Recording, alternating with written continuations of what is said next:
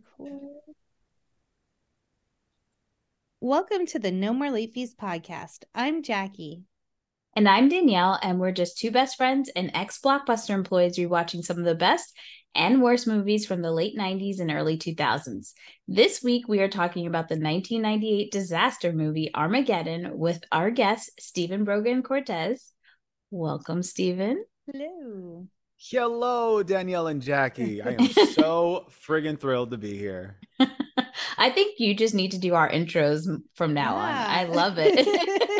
Oh my gosh. No worries whatsoever. I could do that. You let me know. I'll be like, welcome to the No More Late Fees podcast with Jackie and Danielle. Yes. I got you. If you want to get to know Steven a little bit better, pause and check out their trailer. Make sure you go listen and we'll wait for you. Don't worry. But before we dive in, let's get into some housekeeping. I think it was right this time. It sounded pretty good. Yeah. If you love the podcast and you want to support us, here's a few ways you can. Did you know writing a review and or rating us helps us get more listeners? If you want to be featured and help us grow, head to Apple, Spotify, Podchasers, iHeartRadio, Good Pods, or your favorite podcasting platform and leave us a review. Did you see Stitcher? I was just thinking that. How crazy. That right? It's been around for like 15, 16, 17 years. I don't know. Yeah. Like a long time. That's nuts.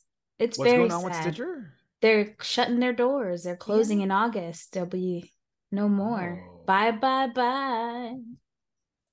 Here. So if you're on Stitcher, head to any of these other podcasting platforms and follow us there. Yeah. That just sucks. And I'm sorry for your loss.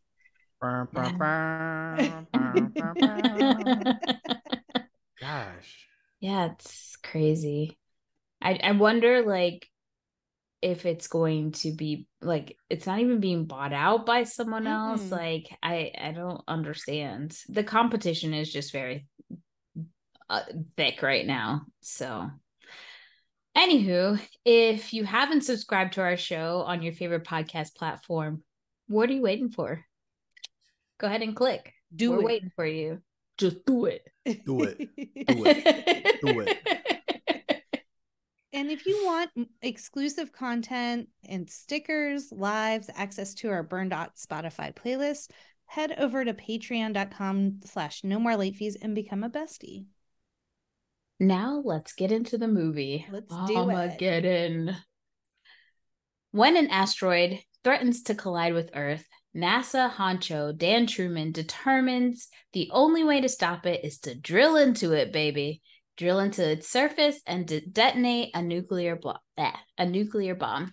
This leads him to renowned driller Harry Stamper, who agrees to helm the dangerous mission, provided he can bring along his own hotshot crew. Among them is the cocksure. I didn't write this. Among them is the cocky AJ, who Harry thinks isn't good enough for his daughter until the mission proves otherwise.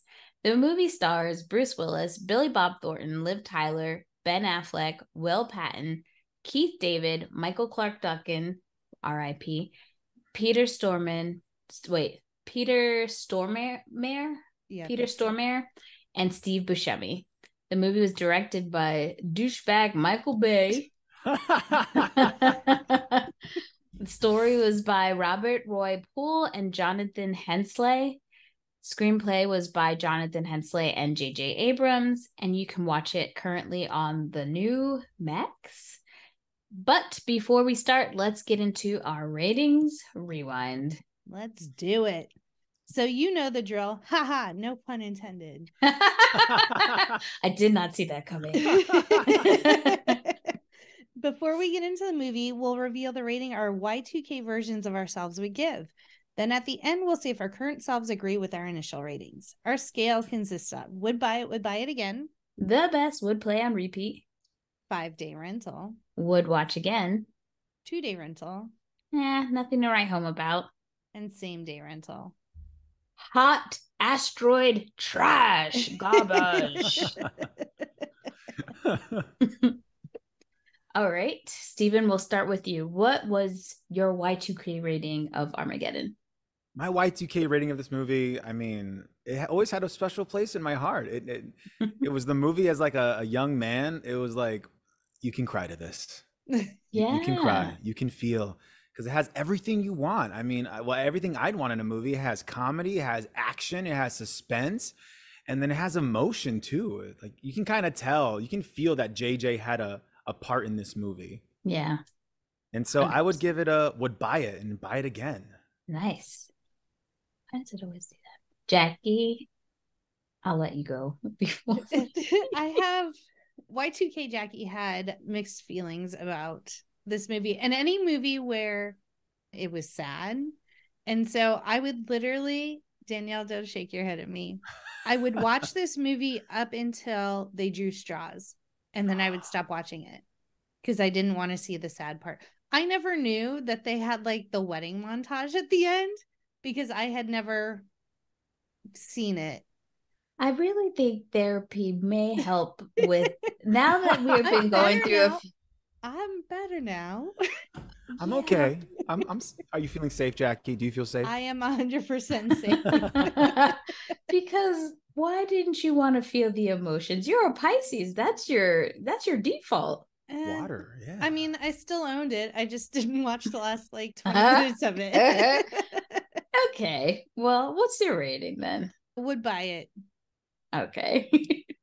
Wait, so if you never watched the ending with like on VHS, I don't know if this was every VHS, but the music video to Aerosmith's song was at the end.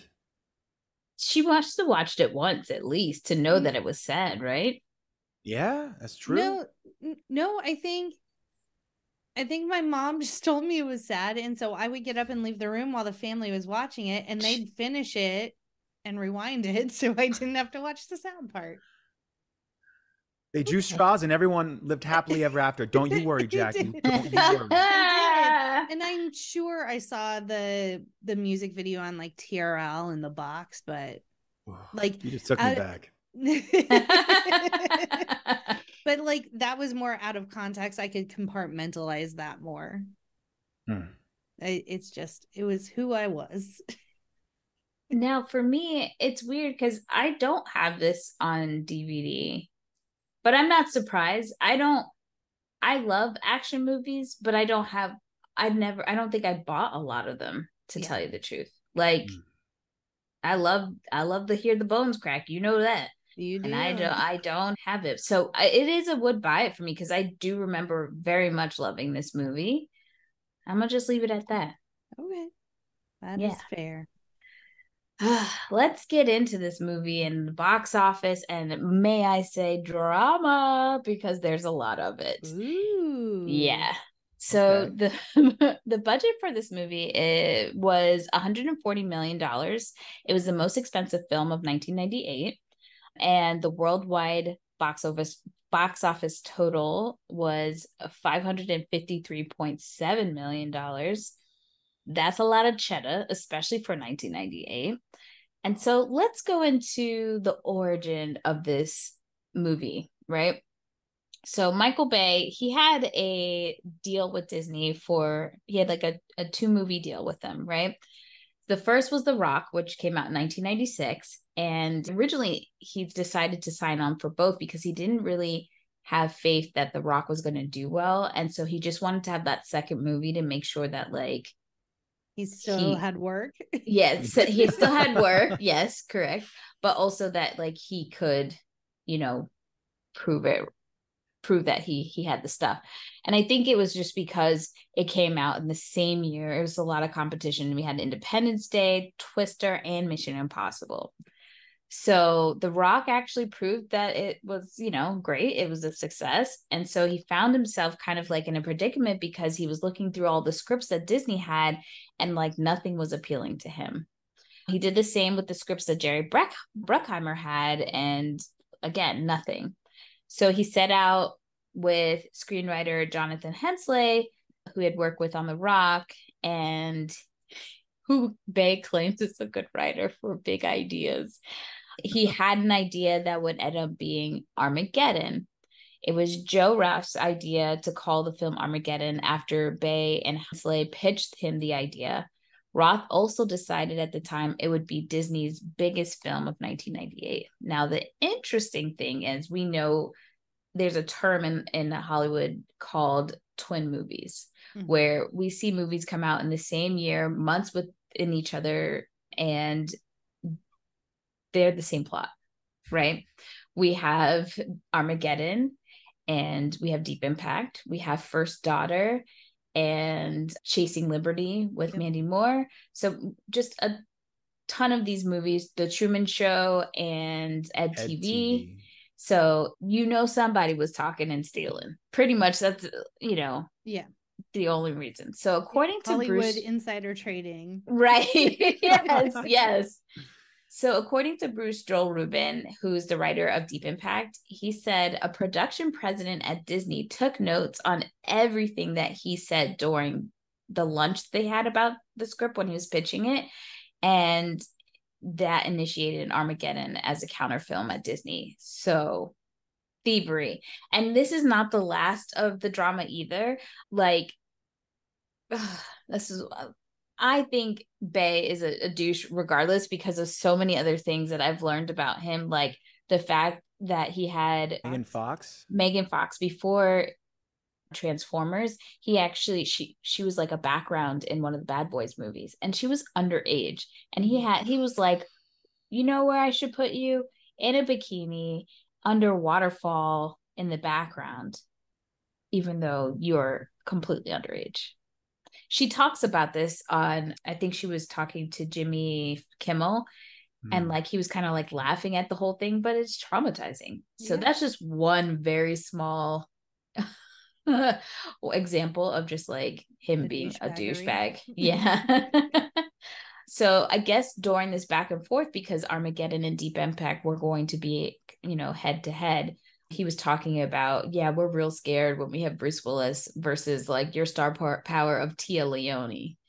And so Tia shot back and was like, our movie did what, like Deep Impact actually did pretty well. And in that exchange, it was actually Bruce Willis who let it slip that they had to go do reshoots after they saw how well Deep Impact did. So just a lot of drama there. A lot of drama. Sounds like I like a little scared. Yeah. I mean, and I like to think of what Steve Jobs used to say, like, good artists create, great artists steal. Yeah. I mean, it's a tale as old as time, right? Like, like even Apple's computer, they were just stealing from, I forgot the company they stole the mouse from, but yeah, this is how it is. And if they were like, Deep Impact's good, but like, we'll make something else. We'll see how it is. Honestly, if we didn't have capitalism, nothing would really matter because people would just make art and it would just exist instead of, wanting to be first or making a ton of money on it and kind of stealing people's ideas. Stripping ideas from one another. Or just rushing to get it out first and making a like first inferior movie because you want to beat it to the box office. Yeah. Well, either way, all that shit talking, Armageddon still did amazing, obviously. And I don't like Michael Bay, but I will say that this movie visually is beautiful.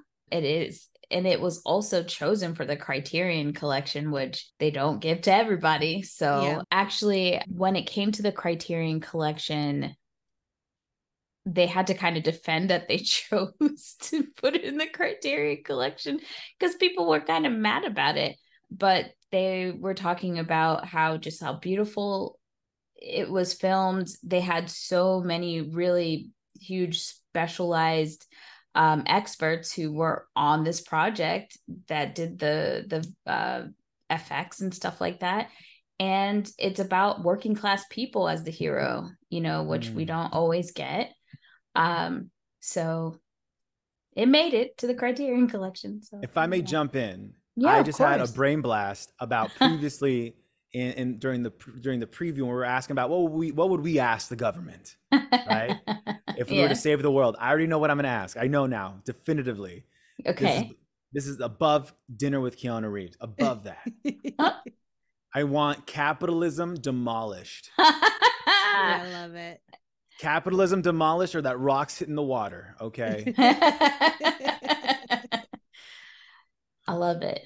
I stand for that 100%. And by the way, don't forget to check out our merch on redbubble.com. Speaking of capitalism, redbubble.com. So yeah, that's how the movie started. And let's get into it. You ready, Jackie? So as I was watching this movie, I turned it on Max, and the opening scene, I was like, did I accidentally select like Walking with Dinosaurs? Like, it was really bad CGI. And like, we've watched movies where the CGI is held up, and later in the movie the CGI is fine. Mm-hmm. It's just this opening scene where it's telling us about the mass extinction of the dinosaurs, and I was like, is this how Armageddon starts? I don't remember this, but apparently it is. So we get the whole mass extinction spiel. I didn't remember it either, but thank you for telling me before I watched it, because I too would have been very confused as to what was happening. It's just like, and I had Stephanie, one of our previous guests, this Lena episode, she and I were watching it together, and we're like, is this Armageddon? Like, we were so confused. But alas, it was. And they caution that it's happened before and it'll happen again. And so 65 million years later, we get Eddie Griffin riding a bike with his little dog. Before that, we get just like astronauts repairing the ISS. And I literally just wrote sciencey space stuff. And they just kept saying, you all right? You all right? And he's real sweaty, and he's like, yeah, I'm good, stop talking. And then a meteor destroys the ISS and the astronaut, and so he was not, in fact, all right. I will like to say that a theme of this entire movie, and the criticism that this movie received when it, was released, was that the sciencey stuff in this movie is not accurate. My favorite bit that I read about was NASA actually uses it as like a litmus test for training, and they'll have people new to NASA watch it and like try and pick out as many inaccuracies as they can find. And so far, I think it's like 165 have been found thus far. 168. Thank you. I was close. I didn't even read it from the notes. See? Oh, nice. Yeah, I love to see it. J.J. Abrams had an interview when he was doing the Star Wars movies, and he said one thing that Michael Bay told him was like, don't worry about the sciencey stuff. Just make a really interesting movie. Yeah. Make a really interesting story. Which, okay. Now, when it comes to the war between this movie and Deep Impact, I think is astronomers, sorry. Cancer is in, no, let me stop. Astronomers do say that Deep Impact is more scientifically sound and accurate. Yeah.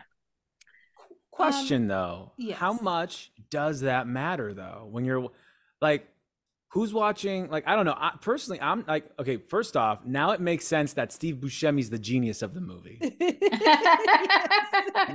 Now this makes sense. Why? But like, does that matter? Like, if like the science is like, I don't know. I'm not a scientist myself. I'm not a NASA engineer. But like, I wonder if you're watching this movie. I guess it irks you, but. Oh, my husband came in halfway through. Oh, I was about to say, what did Ken's corner say? He's like, there's no fire in space. That is one of the biggest things that they talked about.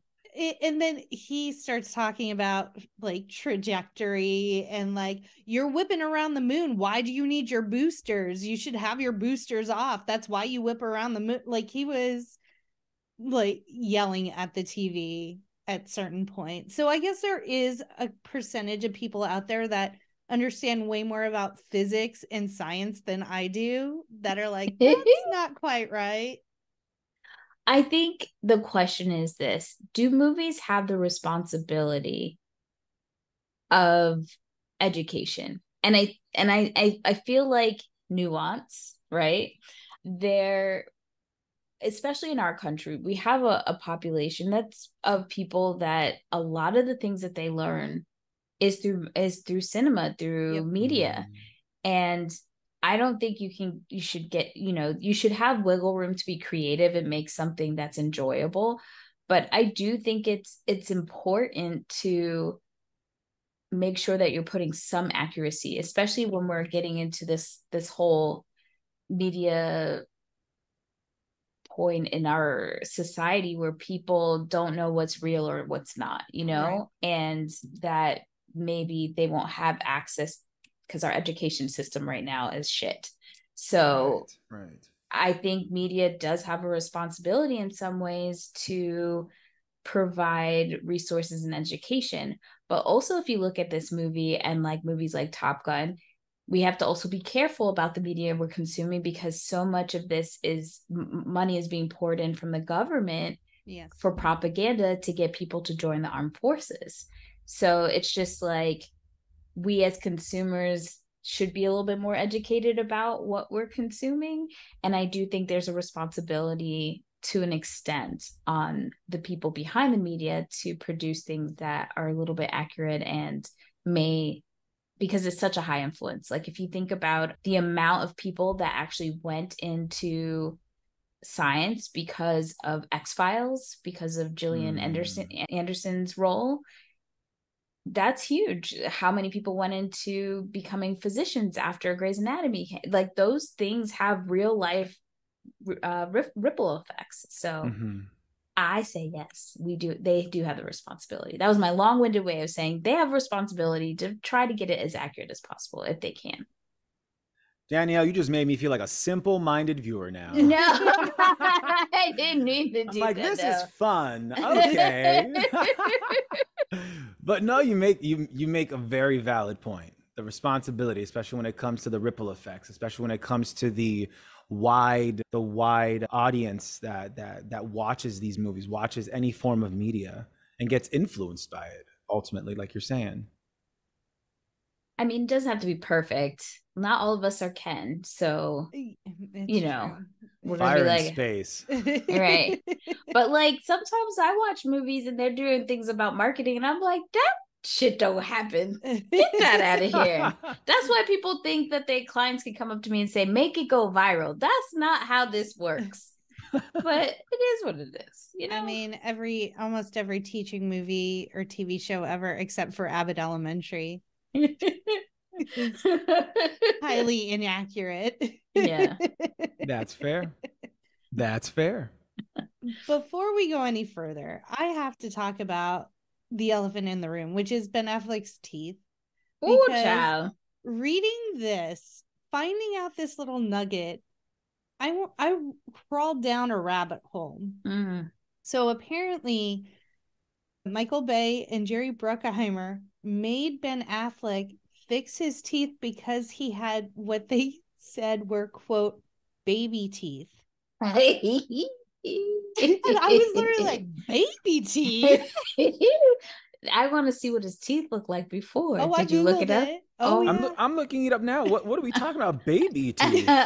So what year if you just Google Ben Affleck baby teeth and do Google images, it comes up side by side. Oh, I don't. Oh. They did they made it says a very famous star in a plane movie. That's Tom Cruise. That's Tom Cruise. Well, they did him dirty because he's got a tooth in the middle of his face. Who, Tom Cruise? Yeah. Well, did you see what his teeth looked like before he got them done, though? Yeah, they were climbing over each other trying to get out of his mouth. They were Yahtzee teeth. You just rolled them and threw them in there. Yahtzee teeth. I got hot hands in the dice game. Clickety click. Oh, so Lord. Yes, Ben Affleck spent 8 hours a day in a dentist chair for a week to get his new grown-up teeth, I guess. And the teeth cost $20,000. Who ate that bill? Disney. Oh, okay. yeah.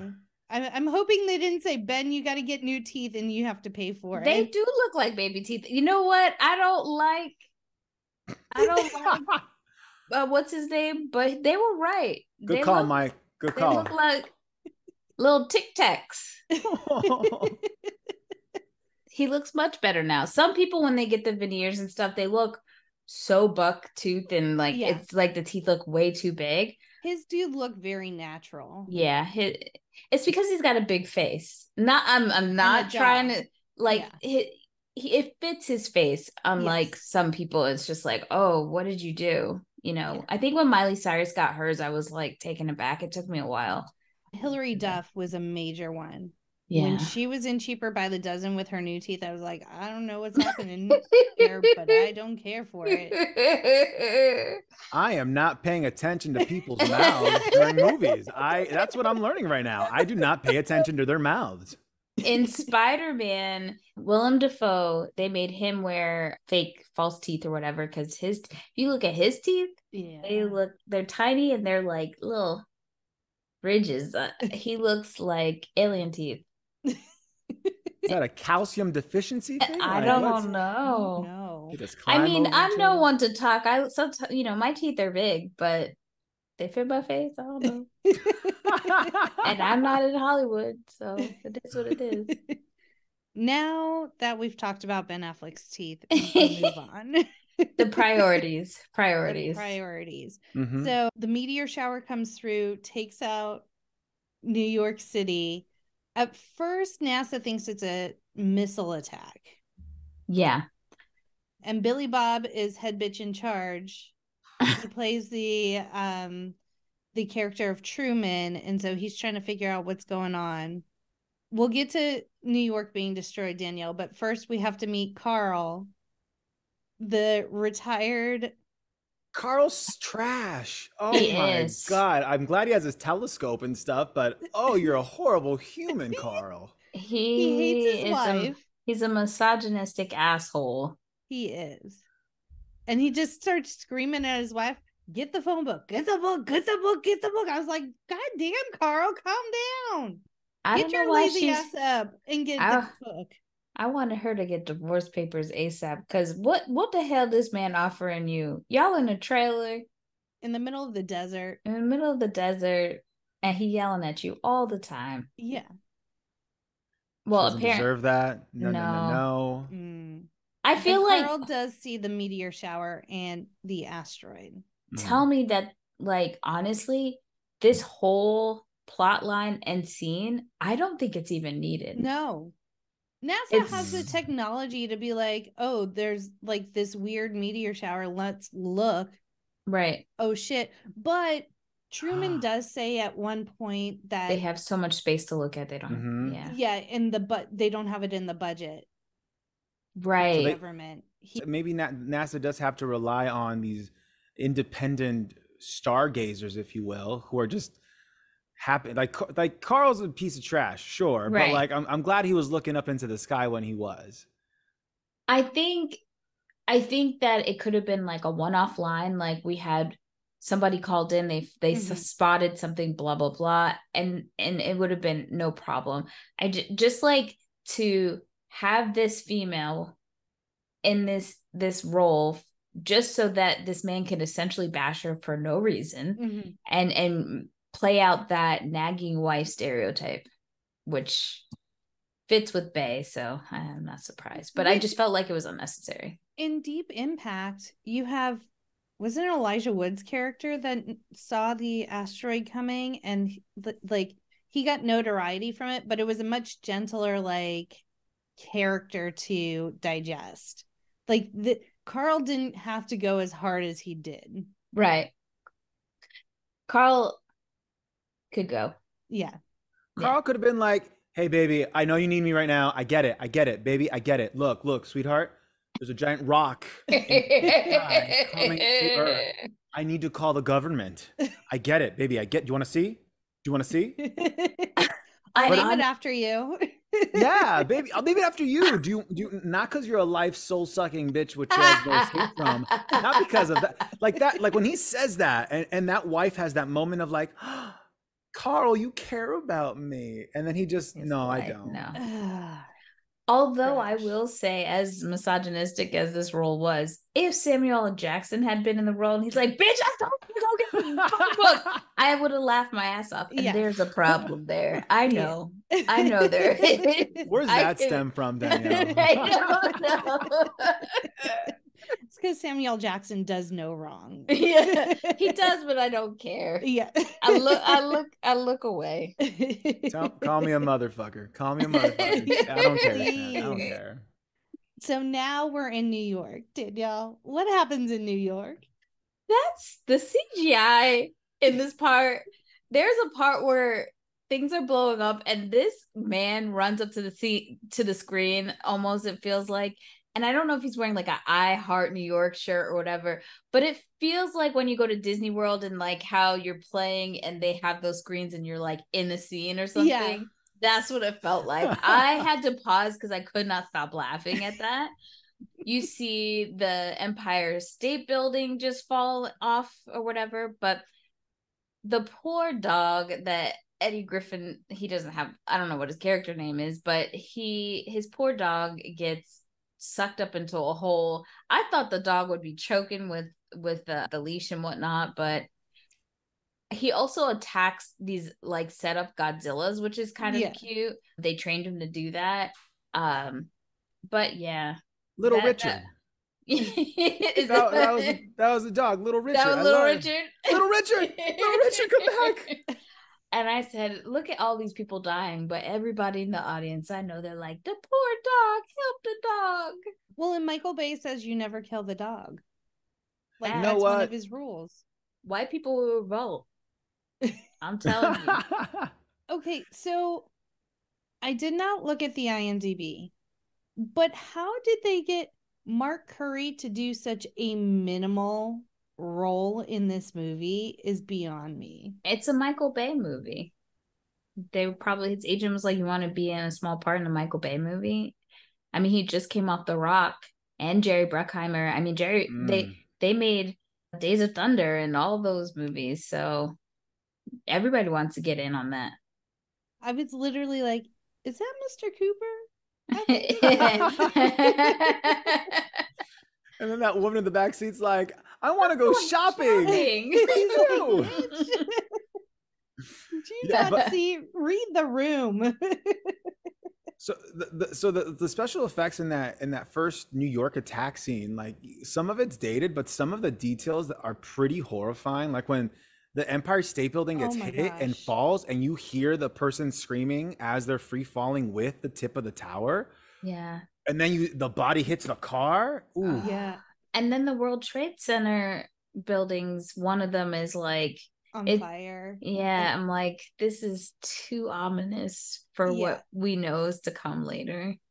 100%. Like, I literally like gasped out loud when the Empire State Building fell and people were falling out of the windows. It was just, even 20 plus years later, it was too soon. I just want these disaster films to leave New York alone. This is my PSA. Leave New York the fuck alone, okay? Like, I understand the aliens attack. Maybe they would figure that's the big place they attack. But the asteroid don't know fucking New York. Go find goddamn Wisconsin or Montana where all that weird shit be happening and shit. God damn it. Leave New York alone. Ohio's a big place. There you go. Yeah. And quite frankly, I live in Florida, but I wouldn't mind on the screen to see it get fucked up a little bit. You know what I'm saying? Or like a tidal wave from the meteors landing in the ocean and just like completely decimating Florida. Yeah, like something. But, or as my friend Andrew likes to send me, the cartoon of Bugs Bunny cutting Florida off of the map. All right, let's get into the real meat and potatoes, which is we finally get to the rig, the oil rig. So Truman comes up with this plan where they need someone who is well versed in drilling to teach astronauts how to drill so that they can put a nuke inside the asteroid and blow it up, because their plan is if you blow it up just right, it'll split into 2 pieces and circumvent the Earth. Solid science. Solid plan. Whatever Billy Bob sends in this movie, I'm gonna say okay, because in every other movie he's like this dirtbag more or less. And here he is in a suit, being the voice of reason, just looking up and just shaking his head slightly, And then taking care of Liv Tyler while her whole family is on an asteroid. My heart, he carried in this movie for real. He did. I know he has gone on record saying a lot of the actors in this movie and even the director have gone on record saying it's trash. I think Billy Bob was just like, it's all right. It's a movie. He has admitted, go ahead. He did say it's not that bad. Michael Bay thinks that Armageddon is his worst film. And he said, I will apologize for Armageddon because we had to do the whole movie in 16 weeks. He told the Miami Herald in 2013 that it was a massive undertaking that was not fair to the movie. I would redo the entire third act if I could. I'm surprised he hasn't tried. With why didn't he Zack Snyder cut it? Go back and reshoot it. We want the Bay cut. We want the Bay cut. I will agree, because I read that fact before I watched the movie, and then as I was watching the final third, it does feel rushed, and a lot of the time I'm like, I don't even know what's happening. Just lots of shit crashing into other shit, and AJ trying to get to the Freedom or the Independence, whichever one didn't blow up. Right. So, not wrong, Michael Bay. Not wrong. But you did hit everyone in the feels except for me, because I walked out of the room for the sad. Straws are coming out. He's walking out.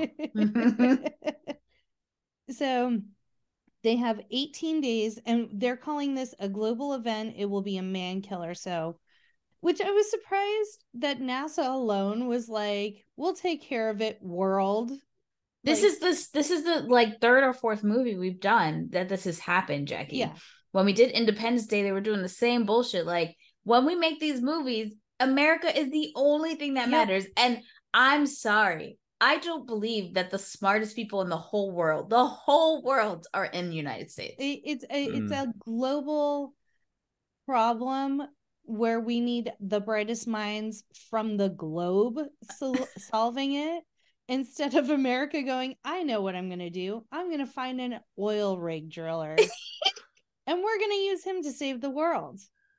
How about it, boys? So it's everybody's on the call, right? China's like, okay, America, any ideas? So what we gonna do is we gonna get these oil rig drillers. We gonna send them to space. They gonna get to drilling. We gonna put a bomb in it, and that shit is done. Problem solved. I was really America. That's how we do things here. Exactly. I was pleasantly surprised that we did get Lev the cosmonaut. He is just a delight, and we'll get to him, and he's literally the one saving of my grace favorite. He's the hero of the film. I mean, yes.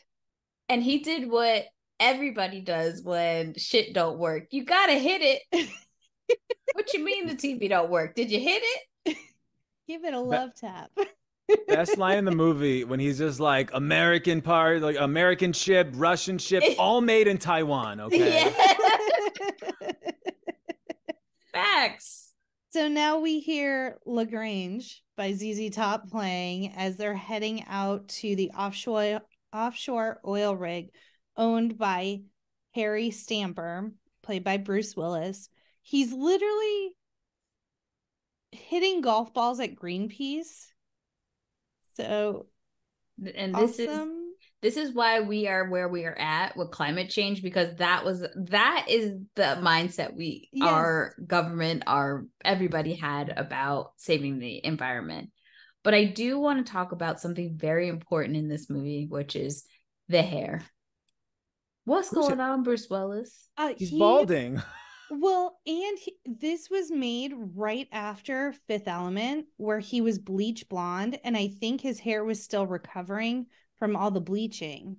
Girl, that looks like a really bad strip of Brazilian, like ready to just wax it right off. Because what is that?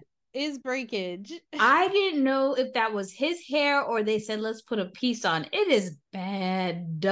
Okay. I don't disagree, but I feel like my theory is correct, and I'm gonna double check. Like Fifth Element definitely came out in 97. Yeah, so. you might be right about that, but it was downhill from there. And then also Will Patton's hair, he was balding, but like, they were just swirling it to make it look like he wasn't.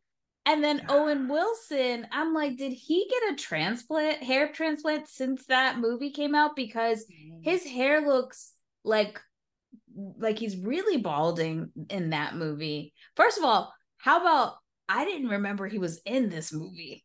When I was like, wait a minute, is this a Mandela effect? When the fuck was he in this movie? Did not recall. He was not on the original rig that I can remember. No. They just went and got him off of his ranch.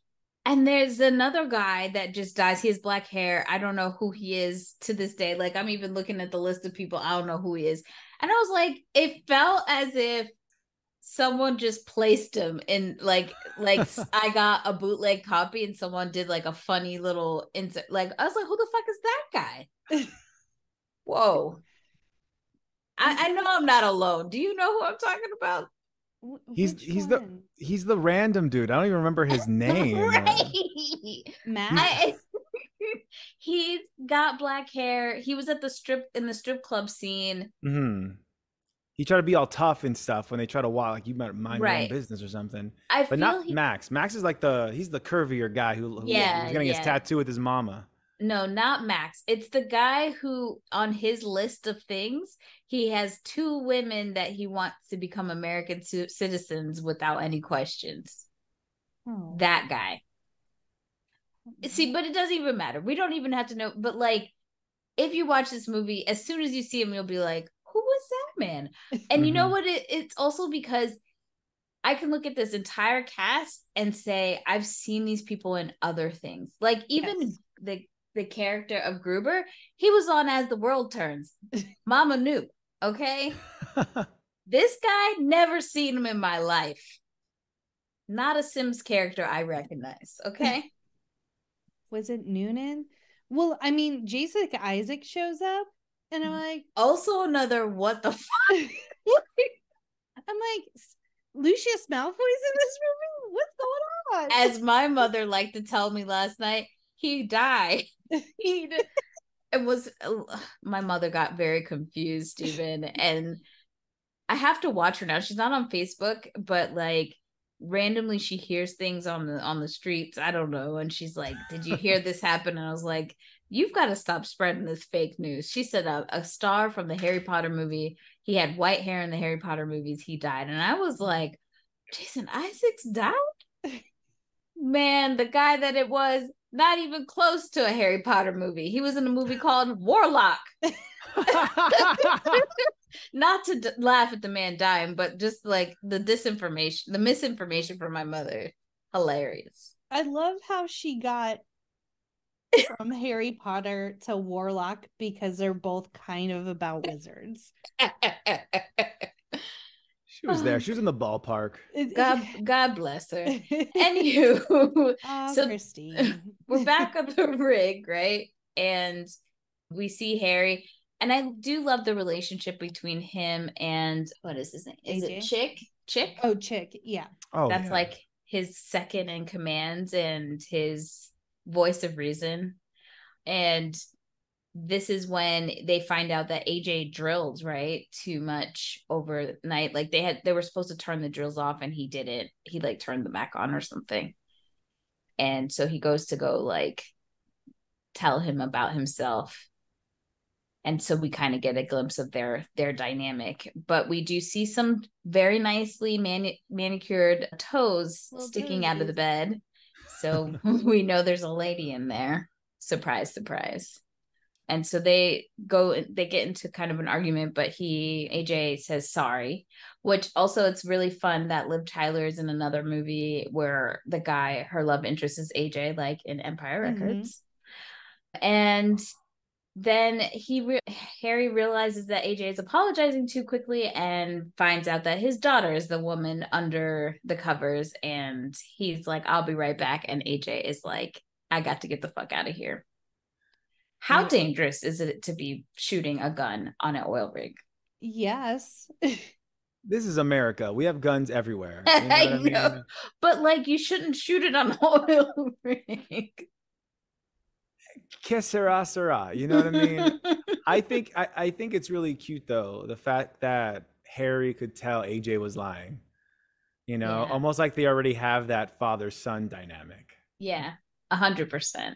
And I really, really like the character of Grace in this movie. Like, she's very no nonsense. Like, she's like yelling at her dad while like he's chasing AJ around, and she's just like, Harry, what the fuck? Like, yeah, stop it. So I really did like that.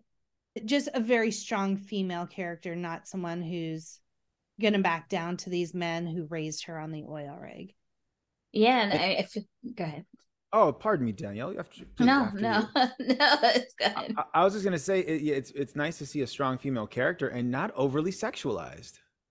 Yeah, I do find that was great, but that graham cracker animal cracker scene, I was like, oh, it's not so bad, but then he like pulls back her dress and I'm like, again, another unnecessary thing.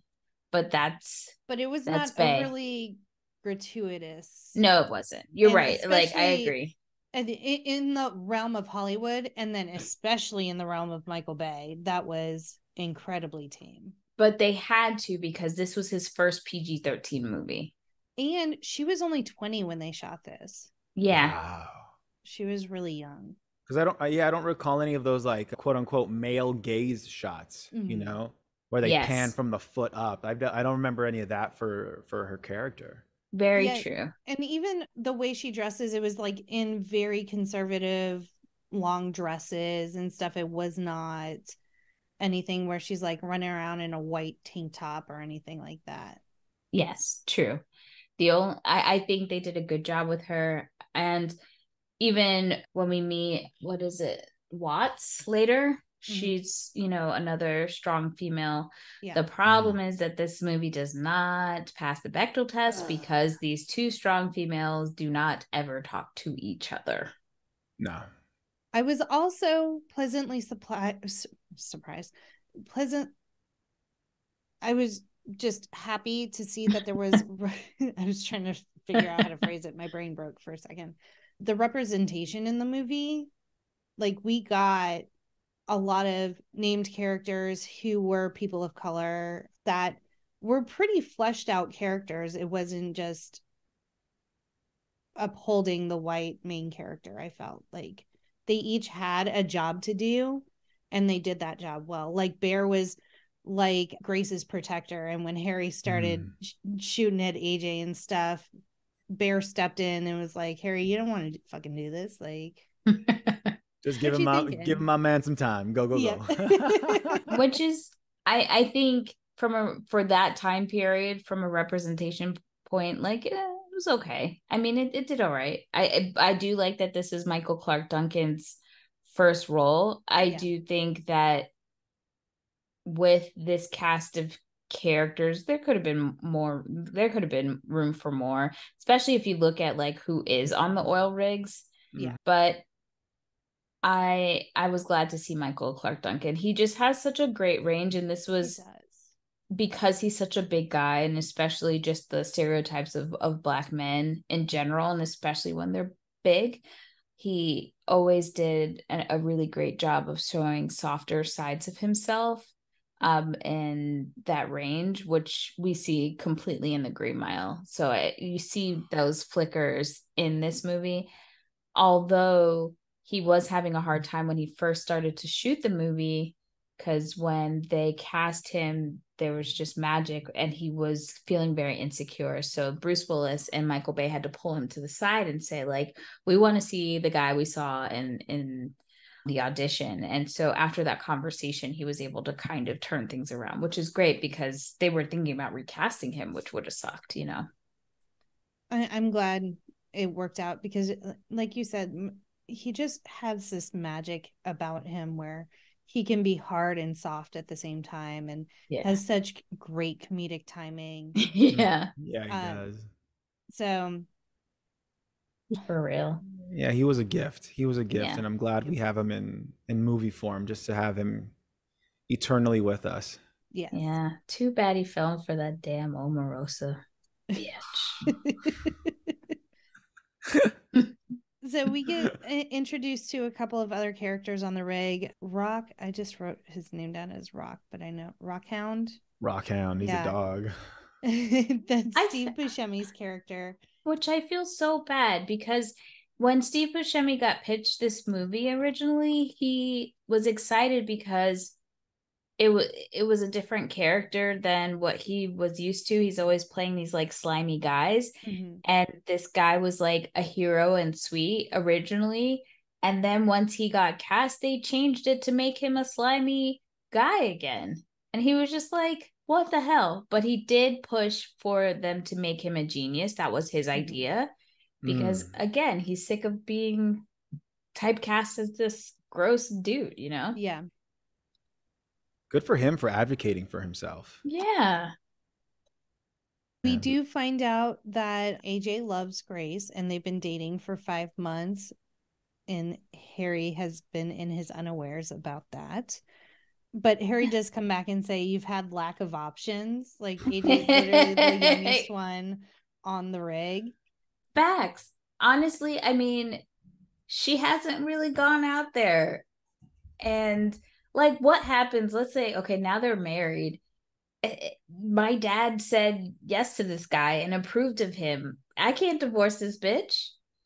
And saved his, like, my dad sacrificed his life for this guy's life. Right. That's a lot of pressure. I mean, but like, you know how they say, you know, we marry our parents. Oh, Lord Jesus. I pray not. Jesus. Either in a subconscious or like if you're conscious about it, conscience, oh gosh, even if you're aware of it or not, like in some form or other, like there are elements that we gravitate to. And like, who else is Grace gonna, like, you think she's gonna be attracted to a soft boy from Hollywood? you know, especially how she grew up. Like she was raised on the rig. I don't want her dating a roughneck like us. But then you see how she carries herself so professionally. How is she? Were those like Chinese investors or something? Was she speaking fluent Mandarin or whatever? I think so. I don't think it was Japanese, but I could be wrong. I don't know, but she was like out there getting it done. She can handle herself. Yeah. So I mean, I think she's a good judge of character and people, if anything. That's what I would read up until that point in that movie. The way she carries herself, she's not this. I don't know. She's a strong character. She has her values, ethics, morals all set. Even though she talks to Harry, I felt a little bad for him because when she's like, "You're emotionally immature," like I don't know. She called it like a disability or something. Yeah. Damn. Yeah. And I'm like, whoa. And he even takes that. He's like, hey, I might be an immature father, okay, but I'm still your father. I just think that Liv Tyler, she did a perfect job for this role because she always does a really good job of that line of strong but also very almost like childlike innocence to her. But she turned on the role for Grace twice before she finally accepted. I'm not sure what made her change her mind, but Denise Richards was considered for the role. And I just wonder, I you know what? I think I could have seen Denise Richards in this role too. I think Liv Tyler was perfect, but yeah. I think Denise Richards would have just come with a little bit more of an edge and not that softness. Yeah. something I read about, especially about Liv Tyler and Ben, is that them being cast as romantic opposites for this was awkward for them. Oh, I Because wonder why. they've been interviewed about it. They talk about just how Ben sees her as a sister. They know each other's boyfriends, girlfriends as they, work together. They know each other's families. They know each other really well. So they're comfortable with each other, but yeah, like kissing and getting all romantic, a little awkward for them apparently. I feel like they pulled it off pretty well. Yeah, Oh, I think they did a great job. But the romantic subplot between AJ and Grace in the movie Armageddon was due to the success of Titanic. So in the original script, they did not include a romance, and instead they had more emphasis on Truman and his relationship with Harry. It was added after the success of Titanic because of the success with teenage girls. So most of the romantic scenes were written by Scott Rosenberg and were filmed later in production. But it's also funny because Bruce Willis and Michael Bay would harass essentially Ben Affleck and say, your role is not even needed. We can cut you at any time. You were just beefed up because of the romantic stuff. Like they really ribbed on him about that. I wonder if that's why Ben Affleck has practically disowned this movie and like openly makes fun of Armageddon. Yeah, I'm curious to know what his relationship was with Bruce Willis. I'm not gonna lie, like I've heard people have some people really like Bruce Willis, but Bruce Willis has had some issues with people, other actors who are like, I don't want to work with him again, or they had some tension. So I just wonder if he was a little annoyed about like he got pitched this movie, he was supposed to be the star, him and Billy Bob Thornton, and now he's having to like deal with Ben Affleck, Yeah. gotta love a man's ego. Yeah. Jesus. But even their chemistry was great. Yeah. But when reading the notes, I also wonder if Ben Affleck was just very like boisterous and voiced a lot of opinions, because there are a lot of things that were his idea, or I just wonder if maybe he was saying too much for the liking of Michael Bay and Bruce Willis. And Bruce Willis didn't like working with Michael Bay either. So I don't know. It was a lot of testosterone on that set, I think. Well, and Steve Buscemi was just there because he wanted a new house. Literally why he said he took the role of Rockhound. Okay, you can tell he had fun. He had fun absolutely. in this movie. Yeah, he chewed every scene he was in. Yeah, 100%. So the government shows up, a colonel shows up and is like, Harry, we need you. And Harry's like, okay, well, I'll go with you, but you have to take my daughter Grace with you as well, because he doesn't want to leave her on the rig with AJ. Jeez Louise. So they go. This is where they meet Truman. Yes. Billy and Bob. Truman fills them in and they're like, it's classified, top secret. Like no one knows. We're not letting anyone, the public, know, because then there'll be mass pandemonium. But we need you to train these astronauts. And Harry pushes back and he's like, it's actually easier to train my crew to be astronauts than to train astronauts to drill, because it's so like such a specific skill and it's so nuanced. I used your word. Ooh. Where it's a feeling that you have, and knowing when to pull back, knowing when to keep going. It's not something that can be easily taught. I just find it so interesting because I believe him, but I don't think it's easy to be an astronaut either. Like they all fail their physicals. Yeah. And I just think them going to space is definitely going to not be good on the body. Yeah. I have a lot of questions about some of the things physically that happen to them. Like when they come back from space, how they're just walking. I've seen all those other movies. The zero gravity. I don't know much about science, but other movies have taught me a bitch can't walk right away. And Ken pointed out, because they temporarily make the Soviet space station have gravity, and Ken's like, that cosmonaut is not walking around after 18 months of no gravity. Thank you. Yeah. He's like, no, that's not how that works. Yeah, none of that made any sense to me. No. You see, when they landed and they're doing that walk, that wasn't slow motion. That was how fast they were moving. They're like, oh, gravity's a bitch. Got it. My muscles don't work like they used to. Yeah, like I can't imagine being like someone a little bit more heavy set like Max, like being up in space, and then or even Bear himself. Bear was a bigger guy. Yeah, that was too much. Like to be a regular schmo, like schmuck off the street, like again, they didn't pass their physicals, and it like, wouldn't you think that even they even say can they survive the trip? Yeah. Right. I would have almost liked to see, instead of so many like rocks killing people, like someone having a medical emergency up there because they were not physically fit to go into space. Mm-hmm. Although there were so many like dramatic moments, I was like, I could deal with like 2 less of these. Right, like everything can't be fucking happening at once. You're right.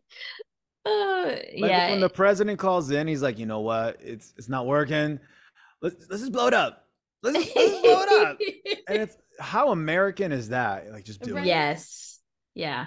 We're just gonna sacrifice these people, probably just like classify the document and just throw it in a file, and no one's ever gonna know except for Grace, because she's the only one who knows the men up there. Right. Yeah. Hot mess. Get rid of Grace then. Dang it. Just gonna get rid of Grace. Yeah. I was thinking to myself, like, who could die and I'm not emotionally like upset about it? The guy we can't name from the rig. I was like, okay, he gone. All right. The guy who wanted Owen to get Wilson, those 2 women. I was like, okay. I didn't even remember that bitch was in the movie, so it makes no difference that he's dead now. Like Owen's character felt like again, he's on a ranch. It even looks like they even filled in his scene. Like they're like, you know what? Let's just shoot a shadowed guy on a horseback, and we'll do a close up of him as he's riding the horse, and that's him. We'll add him in. But I did appreciate his one line where he's just like, guys, this is like deep blue hero stuff right now. Like, of course I'm in. I liked when he's like, we're only in the beginning parts of space. We haven't even gotten into deep space. And I feel like that's outer the kind space. Of outer space. And I feel like that's the kind of science math that I would have. So there's space, and then there's outer space. And then they ask you, what's beyond outer space? And you're like, black hole. Orion's belt. It's Sagittarius. Lives on Orion's belt. Your mama, stop asking me questions. I also love that as NASA brings Harry in, they have stolen his patented drill design and have built it incorrectly. Yeah.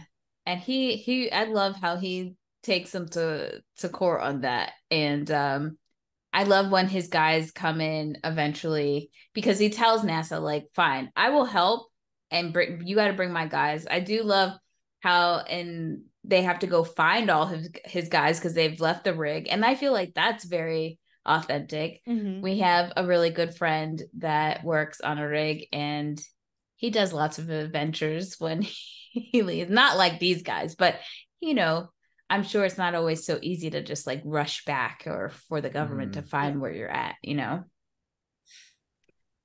So they decide there's no contingency plan, which there is, we find out later, because the president tries to blow up the entire team. But they're going to take 2 shuttles up with 2 teams. So it'll be a team of astronauts and then the team of drillers, and they'll be separated into 2 shuttles. Now we have to round up the team, like Danielle was saying. So then we get this scene behind me, which I love, where Michael Clarke Duncan is on a motorcycle and he just yells, "Come and get Big Papa," as police officers are chasing him. And that Go ahead. Oh, and that actually became one of his nicknames in Hollywood after he improv that line, and then it became one of his nicknames. And this is how I know this is a Hollywood movie. And this was written by a white person, because there's no fucking way a black man on a motorcycle is going to be running away, outrunning the cops. And I honestly would not be surprised if one of the fucking cops shot him and be like, "Oh, my bad. We were supposed to save him." I forgot our mission. But see, maybe that brings some that grounds the scene a little bit, because they need him. They're like, no, you can't shoot him. Right.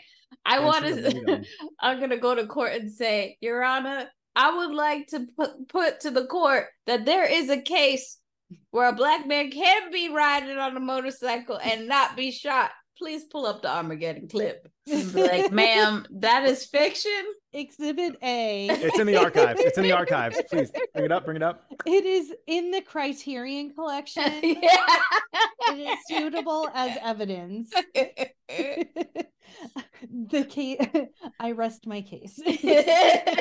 NASA uses this footage. I can use this footage. Exactly. Right. So we have to go collect AJ. It seems like he has his own tiny little rinky-dink rig. How much time has passed since Harry has gone to NASA? And like, how quickly can you put up an oil rig business? Because it couldn't have been more than 2 days.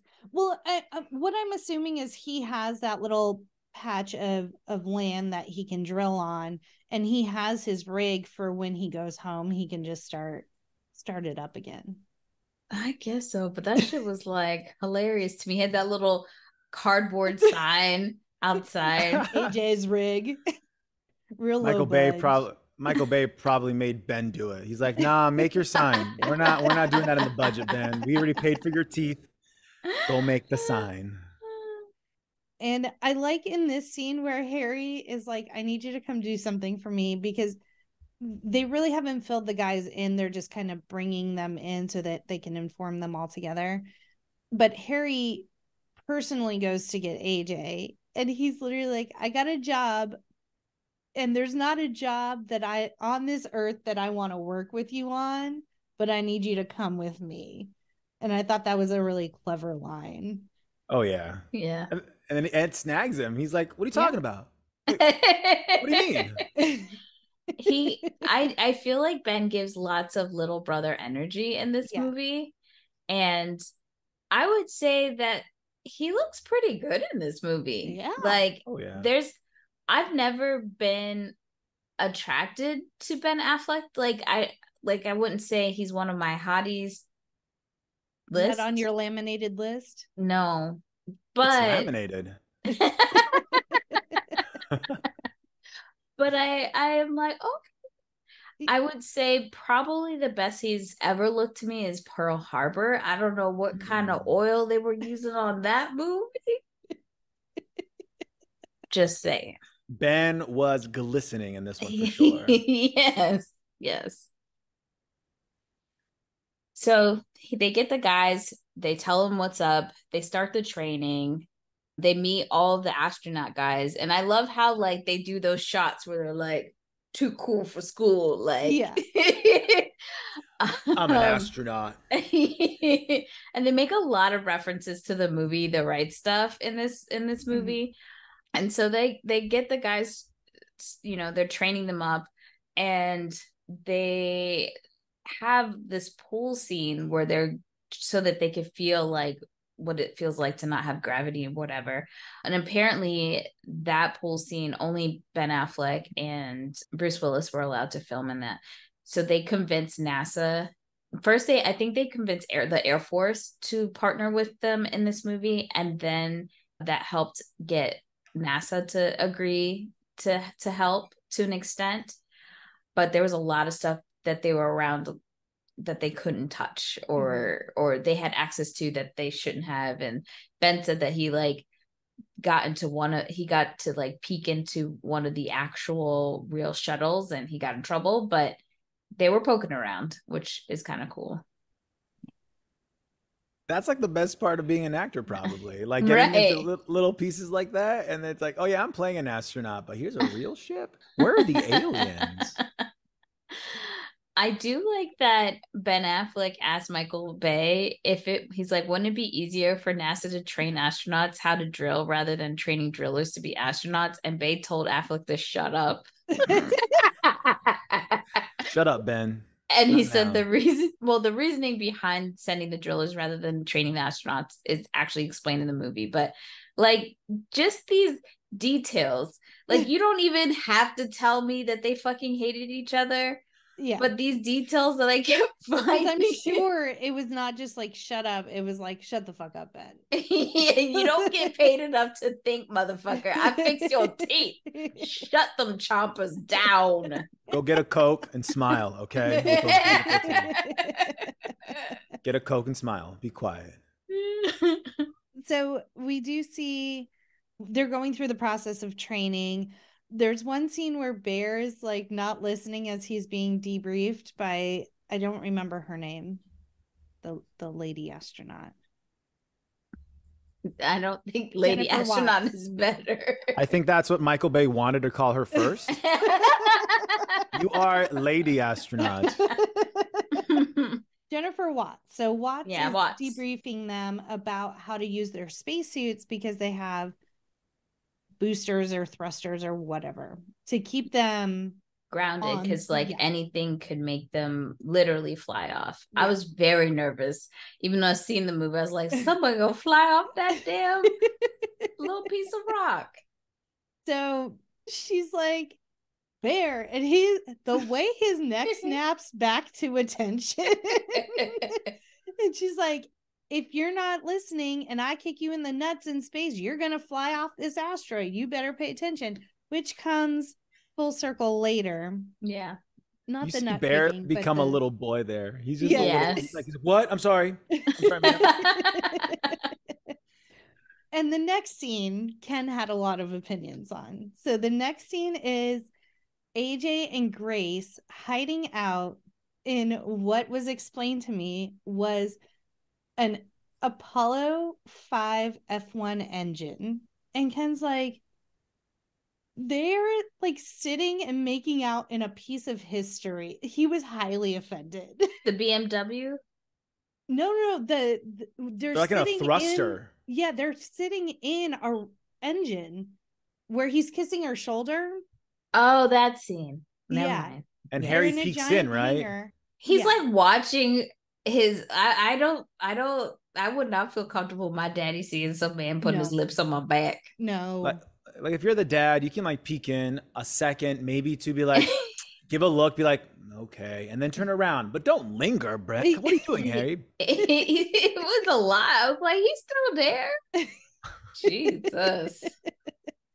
And this is also the scene where AJ proposes to Grace, and she says yes. So when Ken was planning on proposing to me, he was supposed to propose on the ground at Fenway Park. We got too drunk and we missed the tour, so that didn't happen. So it happened later at Boston Commons. But the day before, we were on a battleship because he likes ships. And we were in like the gun turret. And he said he had the thought, wouldn't it be cool to propose in here? No. I'm glad he did not. But this is what made me think of that. Like AJ proposing in an F1 engine has similar vibes to proposing in a gun turret on a battleship. Ken, I'm very glad you did not propose in a ship. I just want to agree with that. Would have been cool. I'm sure the way you were proposed to was lovely, but that That would have been cool. It would have been cool. Like, baby, I'm gonna defend you like a turret. I'm gonna be here for you, solid, like this ship. When Jackie called to tell me, it was a lot easier to explain the proposal than if she had to explain the ship thing, because then I would have interrupted, be like, "What you mean it was on a boat? A live boat? Was it a cruise? What you mean a ship?" It would have just totally ruined the moment. Yep. So I'm glad that it did. Yeah. So that is my correlation of AJ proposing in a F1 engine. Did you grow up with a lack of parental supervision? Do you know all the lyrics to The Fresh Prince of Bel-Air? Remember Mayor McCheese and the Fry Guys? Have an inexplicable love for the California Raisins? Can you remember Madonna's original face? Then you might be a part of the Doom generation. Laugh until you cry with us each week as we stumble blindly through the memories of the movies and other random things that doomed us to be the salty, sarcastic, sardonic ladies you want to hang with. You know us, you love us, you can't fucking live without us. Doom Generation, available everywhere you find podcasts. We can continue now. They continue training, whatnot, but there is a fight that happens because they are split into teams. AJ is the lead and on one of the teams, and he is drilling, but AJ drills from the gut. You know what I'm saying? And the NASA machines kind of have like a break point at certain places, and he feels like he can go past it. Mm-hmm. And also Bear is not comfortable because he's always used to working with Harry. And I think for AJ, he's kind of just not just doing the mission, but he's fighting to get from out of Harry's shadow and to prove himself. And he's being a little dick about it in a sense.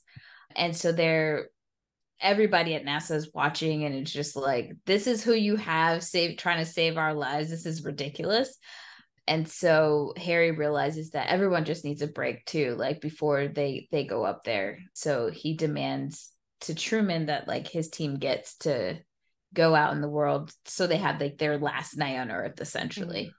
Mm-hmm. And of course, some of the guys do some typical things. If I may, I think we skipped over the whole medical and the psych evaluation scene. Yes.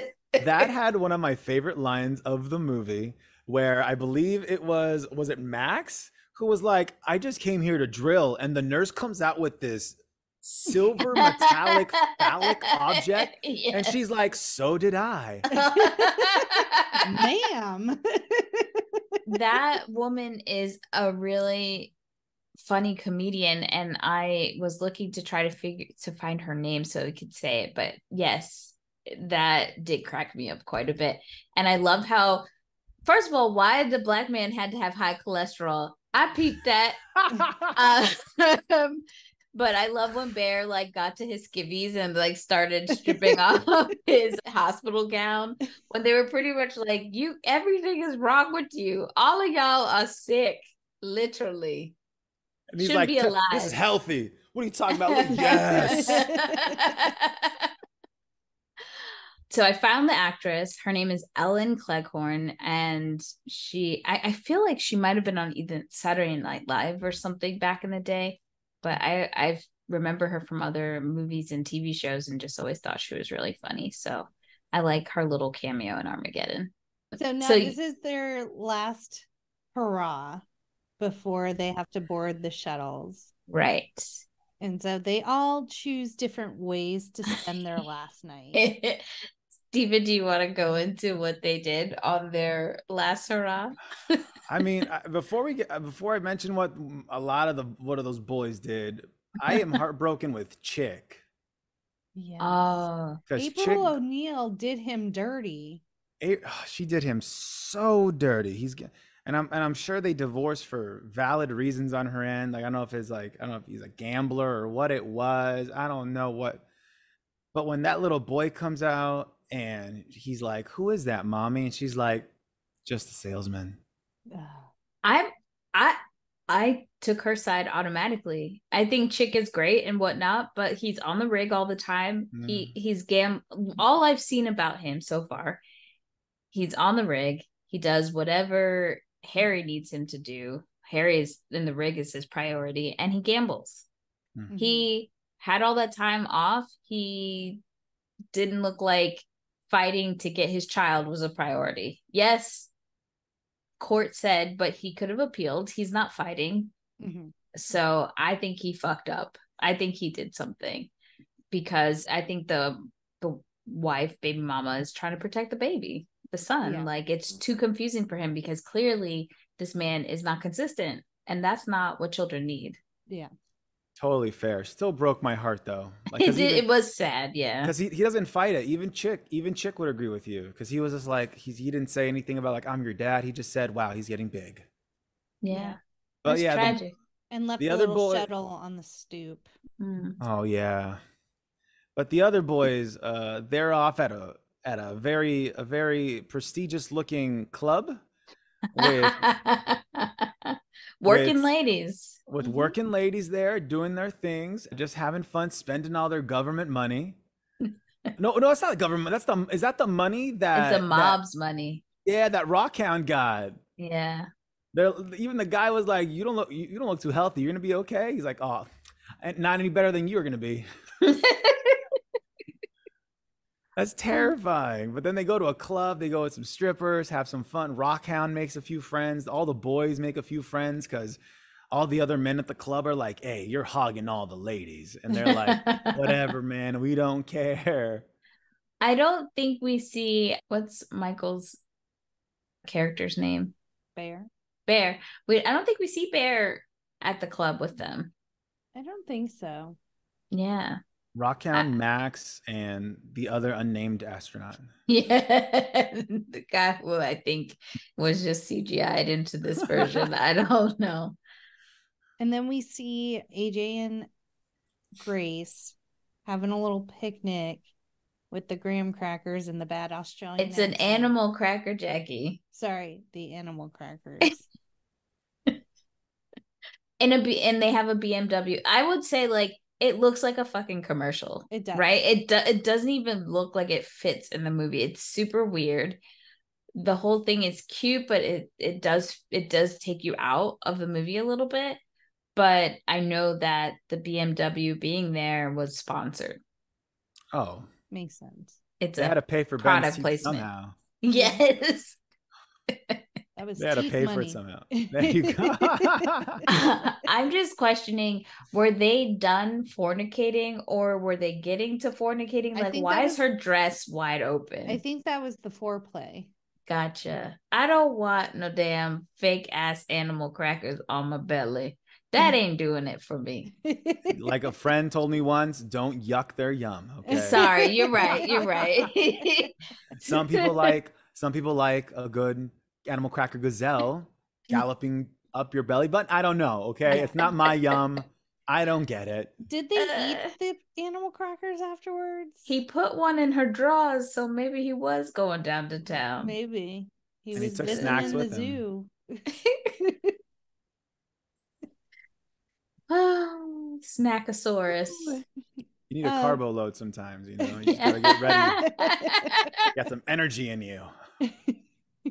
And I also felt a little ick about the fact that you have this scene and your dad's song is playing over it. Yeah. I don't want to miss a thing.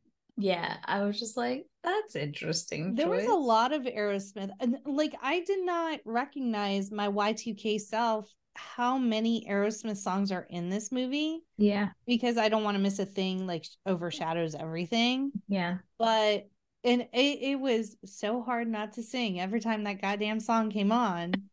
So good. It is. It's a really good song. Even the club, it was like that Aerosmith song where you're like, you kiss a devil, you piss off a saint or something. It was a pretty dope song. And I mean, if they were trying to go like toe to toe with Titanic, I mean, they did it with the theme song for the movie 100%. True. So we do see Harry is with Truman, kind of doing like last minute stuff. And Truman tells Harry how he wanted to be an astronaut And this was actually Billy Bob Thornton came up with this backstory for Truman. So essentially he was on track to join NASA, but suffered crippling nerve damage as a young man. So he was only ever able to serve as an administrator. And so Michael Bay loved it, wrote it in, and then Truman does make a comment like, I really wanted one of those astronaut patches. Like, Aww. That was always a dream of mine. We also see Harry apologize to Grace, and she's like, I don't blame you. Mom left us both. Like, you did the best you can, and I was raised by these guys who absolutely adored me. Like, yeah. I don't regret anything about my life or my upbringing. I mean, maybe the one thing that they would change is Rockhound telling her how to use a tampon. He's like, I told her, not like I showed her. I told her. And Grace does call him out and say, like, don't talk like you're not coming back. Like, right. you need to come back. And if you could bring my fiance back with you, that would be great. And so that was kind of her way of letting him know that her and AJ are now engaged. And then we get to this day, one of the cringiest things I ever witnessed in cinema, which is Ben Affleck singing Leaving on a Jet Plane. I thought it was the most beautiful moment. I'm not going to lie. It was cute. I felt like he was singing terribly on purpose. Yeah. Which I'm like, dude, at least try your best. He's being silly. I thought it was realistic. And I love the little barbershop quartet of Max, Rockhound, and Bear just leaving boom on a jet. Like did they? I took a note of that. I was like, did they rehearse that, or were they like, you know what? Let's just see what we make up. Yeah, they were really good. It was really cute. I liked it. And then we get the president's speech, which just feels like this is today our Independence Day. But not even close to as good. Yeah. They should have just clipped the Independence Day speech and threw it in there. Nobody would have noticed. Remember when the aliens attacked? We're just going to reuse that same speech. Yeah, the speech really tried to be really like huzzah, like really like hurrah and like America. But even there's one part in the line there in the speech, he was like, yeah, every piece of technology as mankind, every war that's been fought to help fuel this technology. I'm like, wow, this is a really pro-war, pro-America speech. I hear you. Okay. Oh, yep. Recruit. I never thought about it that's how they recruit for the military. Jeez Louise. Yep. I didn't see that. I didn't see how films do that. Like you mentioned Top Gun earlier, and I'm like, wow, is that cool? Did not know that was an element behind the film with the motivation of the film. Yeah. So go ahead. Go ahead. So now they're being strapped in. And Owen Wilson's character is like, can you strap me in really tight? I don't want to fall out. Like, like they're not going to. He doesn't know. He's not a poor boy, but he's like a simple country boy with a ranch and a horse. Yeah. Yep. Save a horse, ride a cowboy. And then strap him in tight. 100%. Don't want to fall out. And then we get blast off. And so the shuttle launches that were filmed were real.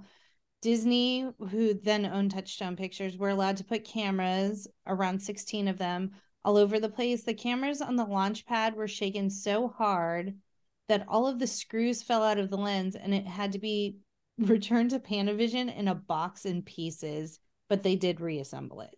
Oh, wow. That's crazy. Yeah. No wonder it's such a beautiful moment in the movie. Just seeing the power of those rockets taking off. 100%.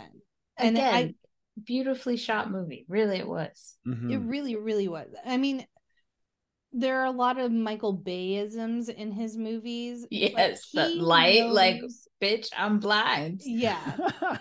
But he does know cinematography and establishing shots so well, and just the way they're framed and shot and colorized, like it's just he does do a really good job with that.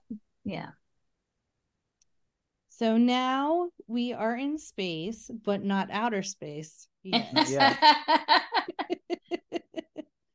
I got real confused because they get to the Russian space station, right? And I don't know if I looked away for a second. I was eating lunch. But I was like, they're moving around real easy on this space station, right? And also, why is AJ in charge of doing anything down in the fuel bay? That's what I said. I'm like, anytime there's like a tiny hole that has to be crawled in, AJ volunteers as tribute. And so next thing I know, all of a sudden, shit is on fire. I'm like, who the hell let AJ go touch nothing? Well, and it was the cosmonaut has Lev, the cosmonaut. Gotta love Lev. He actually, I'm going to change my background now to my second choice. He gives AJ instructions, but he does have quite a bit of an accent, and he gives them very quickly, and it just is not. AJ was not grasping much of anything, and so, and then he doesn't pay attention. He starts talking about his uncle's picture. And so he's not paying attention when AJ's trying to alert him that the gauges are going past 200. Right. And so it's just like AJ's face on a screen, just like screaming, and the cosmonaut not paying attention. Oh, I have a question. This whole, like, I'm in space and I have to stop at a Russian space station to gas up. Is this like a plot point in other movies? Because I feel like it's like a thing that happens, unless I'm just remembering this movie, but I feel like it's happened in another movie before.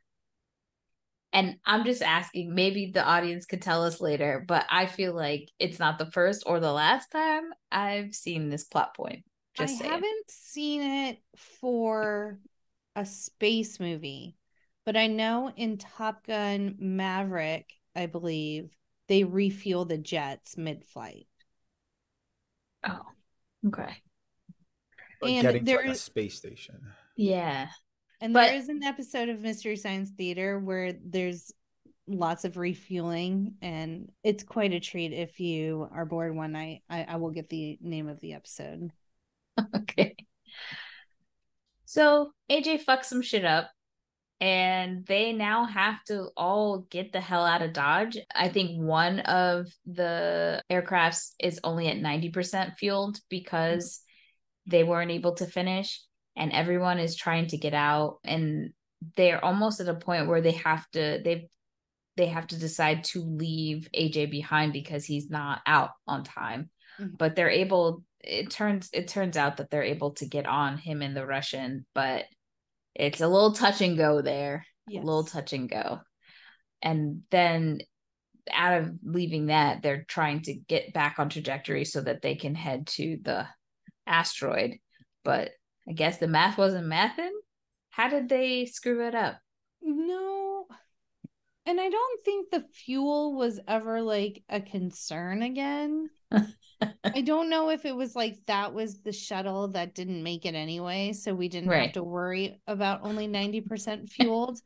But this is the part where we are huge Martian fans, the movie The Martian, in our house. And so I'm like, oh, they performed the Parnell maneuver around the moon where they use the Earth or the moon's gravity to slingshot, which I'm sure there's a real technical term, but in The Martian, they call it the Parnell maneuver, played by Donald Glover. And so they slingshot, and this is when Ken's like, why are they using up fuel using the boosters if they're using the moon's gravity to slingshot them to propel them towards the asteroid? So I'm sure that's one of the NASA things that they have to point out that's wrong. I've never seen The Martian. Oh, good film. Maybe it's So good. scheduling, timing wise, how they've calculated everything down, maybe to the second. They're like, we need the boosters just to get there. Because like you could slingshot, but it'd be like a nice, like, oh, we're going to get there eventually. That's true. Yeah, true.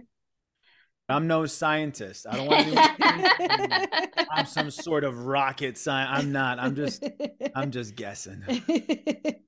I also do love that, like, we've barely been in space and we've already destroyed the Russian space station.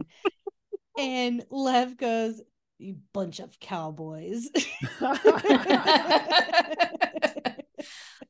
And things go awry. Like they crash, they get separated, they crash into a bunch of little asteroids and rocks and stuff like that.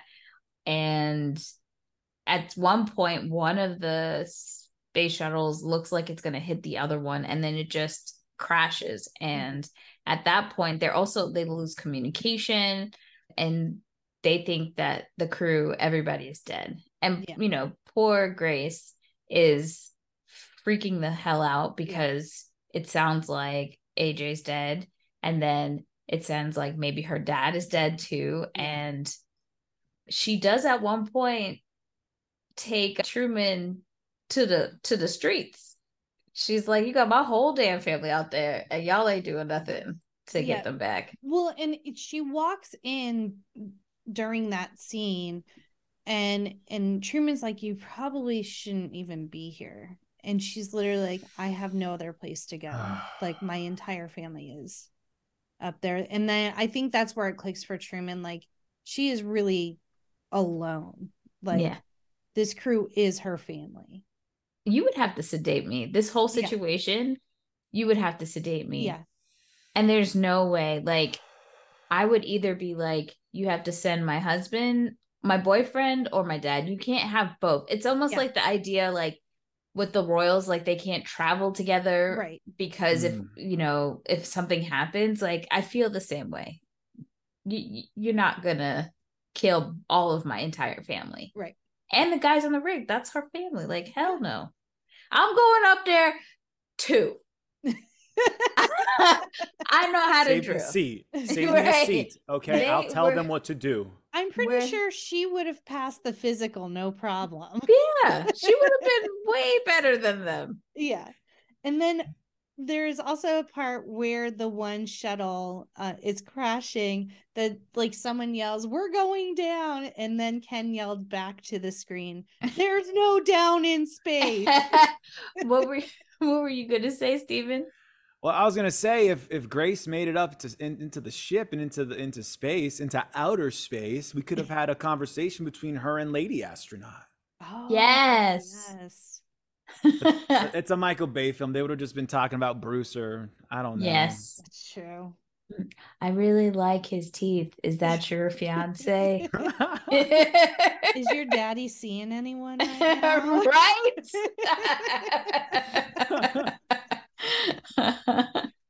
So now AJ and Bear and the Russian, Lev's with them. They get into the Dillo, and so they're gonna drive to the other shuttle. Is like their only option. Yeah, because in the little armadillo thing, there's like a beacon blinking where the other space shuttle is, or the other armadillo. So that is the only thing that he could think of. And he's like, I can at least track where they are and try to get there. But go ahead. Oh, Ben Affleck was the only actor who actually drove one of the armadillos, and he noted that it had a Chevy 357 engine, but was dressed up to look much more impressive. And the armadillo was so much wider than a car, he remembers continually scraping the wheels along the sides of the canyon. The one thing that stood out for me for the armadillo, I was like, okay, we're in space. We're here to drill.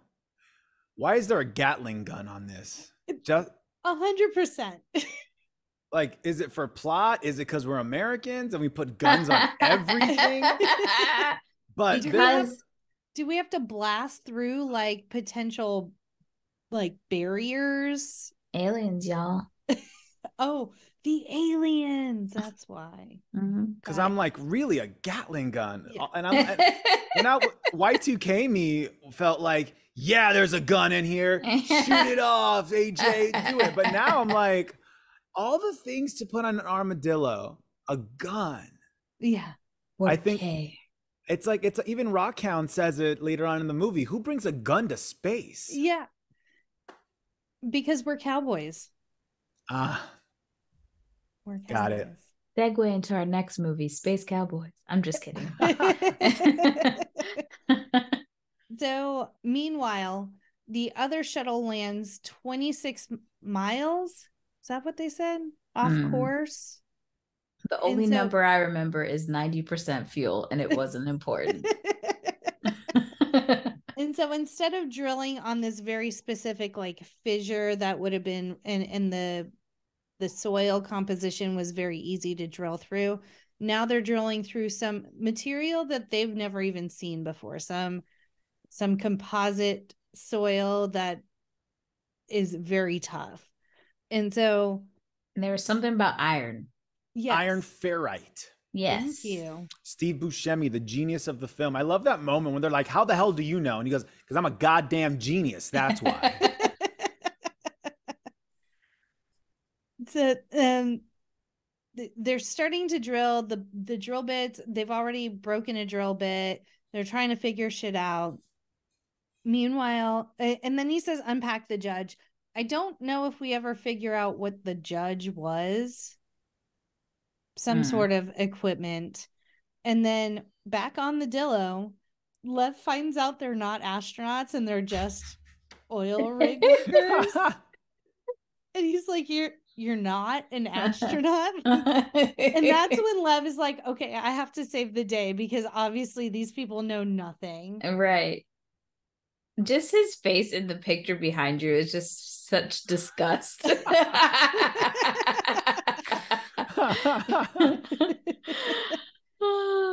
And then back at the drilling team, they blew the tranny, so they're going to get another one. And I think this is when on Earth, meanwhile back at the ranch, they have decided that the contingency plan needs to be put into place, I believe, because they're not drilling fast enough. And the communication, the problem is that the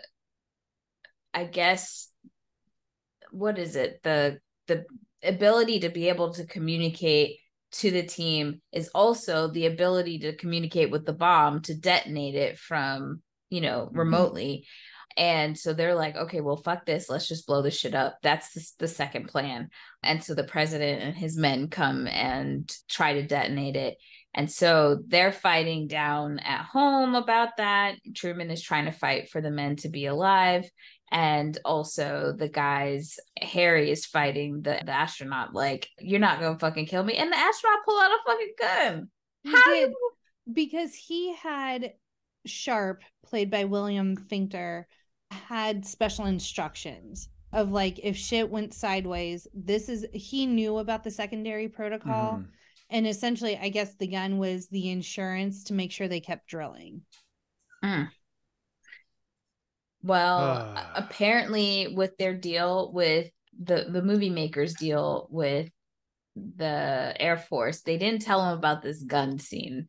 They were afraid that if they found out about it, that it would be a problem. So what they ended up doing was Bay said he was nervous about showing the film to the Air Force. They filmed it and said, like, ask for forgiveness later kind of situation. Right.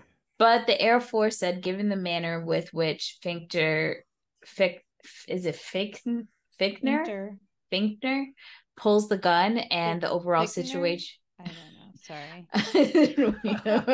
Sorry. When the way he pulls the gun and the overall situation, the Air Force ended up approving the scene after the fact. So it ended up, we love a gun, America. So it was totally fine. That checks out. Yeah. Something we're we fine would with do. that. 100%. Could he get a bigger gun? You're right. Only one? He only has one gun? we need a shotgun. You're right. Like, we need Harry's shotgun, not just a pistol. Gatling guns on the armadillos. Yes. Done. But Harry actually is able to turn things around. I mean, he beats that man's ass, and he has him almost wire cutters around that man's neck. No, I think that it's like a giant, like, monkey wrench almost. Something. Yeah. It wasn't big enough to go around his entire neck. Yes. I don't know how that wrench. man was. He was still talking with that. I'd have passed out out of pure fright. Like, you go choke a bitch. No. Okay, whatever you want, Harry. Whatever you want. And then on the ground, Truman has like a radio to the Cody guy, and he's like, shut it down from here. And so the guy is like hacking into NASA's system now to override the president's override. And he was sweating. Y'all notice how that man was sweating. That was the best acting in this movie. It was like he had a gun to his head. And then at some point, I love the red phone. It always reminds me of the old Batman TV show, but they have the red phone, and Truman he gets on the phone with the president. He's like, fuck this. He's going to tell him about himself. He's like, this shit ain't going to work, and blah, blah, blah. So the president eventually does decide it does, to turn it off, because they do try to turn it back on. They do. And then the president's like, okay, you can turn it off. And then everyone. What's his face it's the wire. Yeah, it never gets told to be turned off. They're ready to blow it up, and it's not until Harry convinces the colonel, right? Right. So that's happening. They do it, but the president eventually did say, like, it was okay, because he gives the phone back to the head guy in charge, and I thought the president said fine after what's his face pleaded the case. No, Truman. Oh no, so they hack in, they turn it off, right? And then I think they the president is like, nah, son, and they override the hack, and it turns back on, and that's when Harry's like, you need to turn this fucking bomb off, right? And Harry, they do that, but I do remember Truman getting on the actual red phone and talking to the president, and I believe he does convince him. Okay. Even though the guys did their own thing and said, well, fuck whatever y'all are doing. And then Harry does get onto the TV and's like, I don't know what the fuck y'all are doing, but y'all ain't killing me today. That's a dope line. He's like, NASA, you have a problem. And this is where things get a little bit hazy for me. There's just a lot of flying debris, a lot of people randomly dying. Yeah, Max flies off the planet, the rock. He gone. R.I.P. Had his metaphorical balls kicked and just He did. No drill. Meanwhile, AJ is still driving the Dilla to the other shuttle and makes it to the Grand Canyon. Yeah, he comes to this canyon and he's like, well, Bear, she said if we turn off the thrusters, you'll just fly into space. So let's try that. And so they just speed jump the bus over the canyon, make it, show up. And so now they are back to drilling. And then there becomes a point where they're drilling and Harry's yelling at AJ to pull back. We're right back at that situation. And again, AJ's like, I know I can do this. Let me do this. Trust me. And so he does. There's that part. Harry's like, I trust you. Meanwhile, Rockhound has space dementia and is duct taped to the chair. I think that's a harsh criticism on Sharp's part. Space dementia. I see a man coping the best that he can with humor and activity. He's literally like, it's the end of the world, guys. We got the best view we got the best seat in the house. But he does start shooting a gun randomly. I mean, Sharp pulled out a gun. Do guns shoot in space? I don't know. Because wouldn't you need oxygen to ignite the spark to shoot the bullet? Unless it's a kinetic gun, like kinetic energy, just, I don't even know. Now I'm just throwing out fancy words. Michael Bay said, shut up with that science shit. First global warming, now you're talking about my guns in space? Relax. Everything is fine. Nothing is wrong. Oh, it says, assuming you are floating freely in space, the gun will work just as it does on Earth. However, the bullet will continue moving for many thousands of years, eventually coming to stop due to the friction from the diffused material found in empty space. That's a lot of science. What's empty space? I don't know what empty So space is. just empty space where there's no planets, no no actual bodies, or nothing there, no like. So it's just like the little particles like that make up, dead stars or something. I don't even know. But that would stop the bullet eventually? That says that's what's gonna stop it. I'm assuming unless it hits another like celestial body. So let me get my math right. We got space. Mm-hmm. We got outer space. Mm-hmm. And now empty space. Yes, exactly. Layers. We are peeling back layers here. The space onion continues to evolve. Apparently, empty space is a space that has all the air and other gases removed from it. That doesn't make sense, though. That must be just like on Earth. I don't know. I don't know. Well, they get to drilling. Harry trusts AJ. They reach their point of no return. But they also have to like cut some shit in the pipes. So AJ got to go down another hole again. Yep. And now all of a sudden the Rock is like, well, who are y'all? We got to kill you. We're going to start just mayhem everywhere. So the Rock start fucking up some shit. The AJ's asteroid. like, whatever. It's a rock, nah? Is it not a rock? Well, I was like, the person or the movie? Obviously, I'm talking about the piece of rock that they Dwayne Johnson was on the canyon, and he's like, you know what? Jackie, the audience knew what I was talking about. I was so confused for a second. First of all, he's Dwayne Johnson now, so it wouldn't even make any sense. He's always the Rock to me, and when this movie came out, he was still the Rock. Anyways, I'm smelling talking what about he's cooking. The damn asteroid or whatever is mad. Is trying to get everybody. You come into my house. And AJ is crawling through a butt crack trying to get shit ready to put the bomb in. Because the asteroid gets all upset, it fucks up the bomb detonator. So now somebody has to actually be there to set it off. And now we're like, who gonna do it? Who gonna do it? Straws. Jackie, do you want to step out for this one? Y'all finish up without me. No, I was good and I watched the entire movie last night, so I am prepared. William, is that the name of the astronaut? Sharp? Willie Sharp? Sure. Yeah. Yes, Sharp. Mm-hmm. He says, y'all gotta pick straws because we need 2 astronauts. I like how he was like, I'm not even in this shit. Y'all gonna die today. What are you? I'm driving the car. And question, did he use the wires from the bomb he cut up as...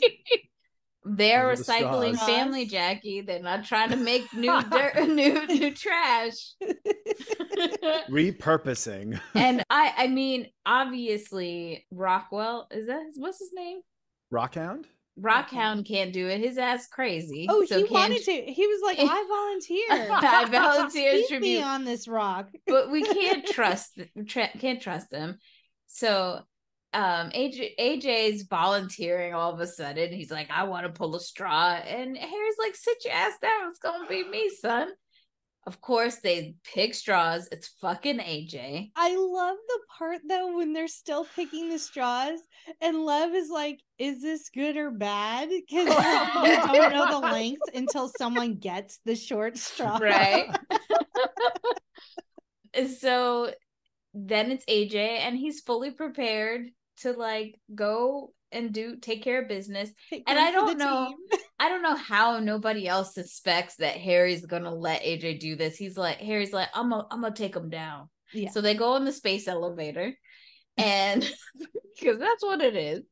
And they go down, and that Harry, he roughs up AJ, takes his air away. Yeah, he pulls his oxygen from his suit.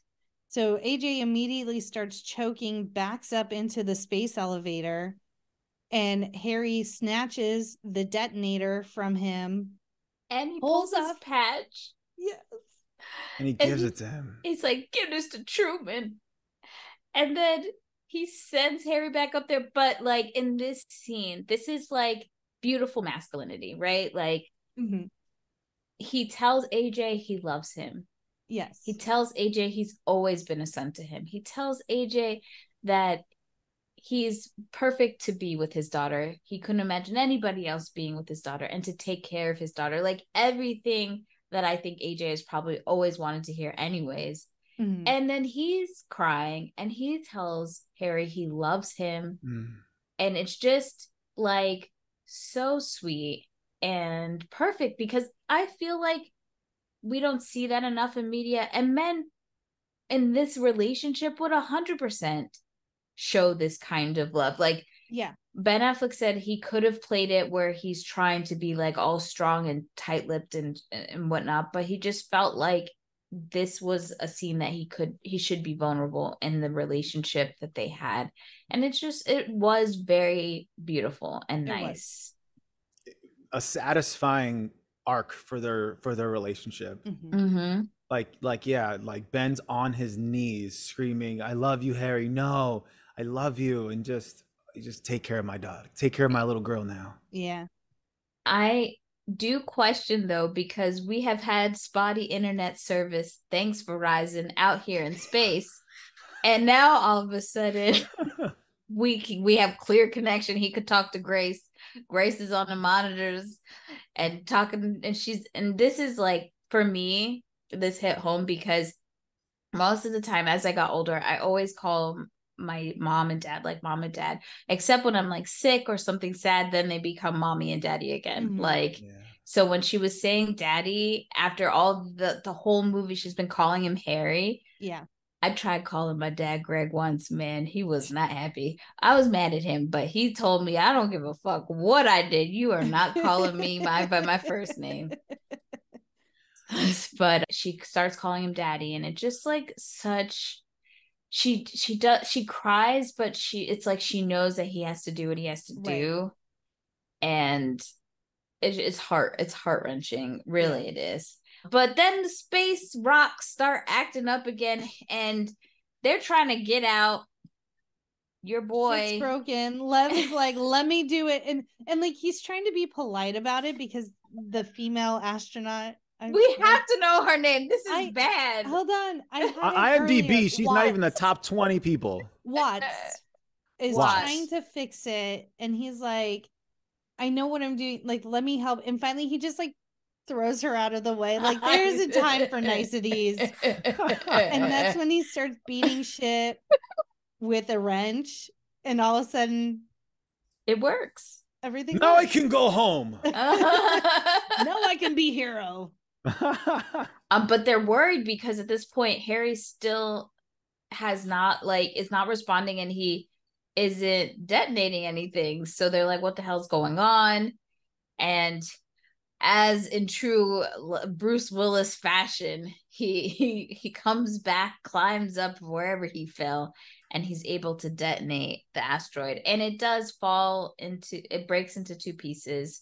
The world is saved. Woohoo! The detonation sequence I thought was a great like representation of like your life flashing before your eyes. Yeah. Oh yeah. And like, go ahead. Just of Grace running down the field as a little girl. You see arms reaching out. You see this like almost this like Queen Bohemian Rhapsody cover style of like just Harry with the black background, Grace with the black background. It was, that scene where everything just explodes. It was really nice. And we even get a glimpse of her in her wedding dress. So it's almost like what he's seeing his whole life, but he is also seeing like what the possibilities are, which was really sweet. Yeah. And we do get to see everybody slide on down the slide.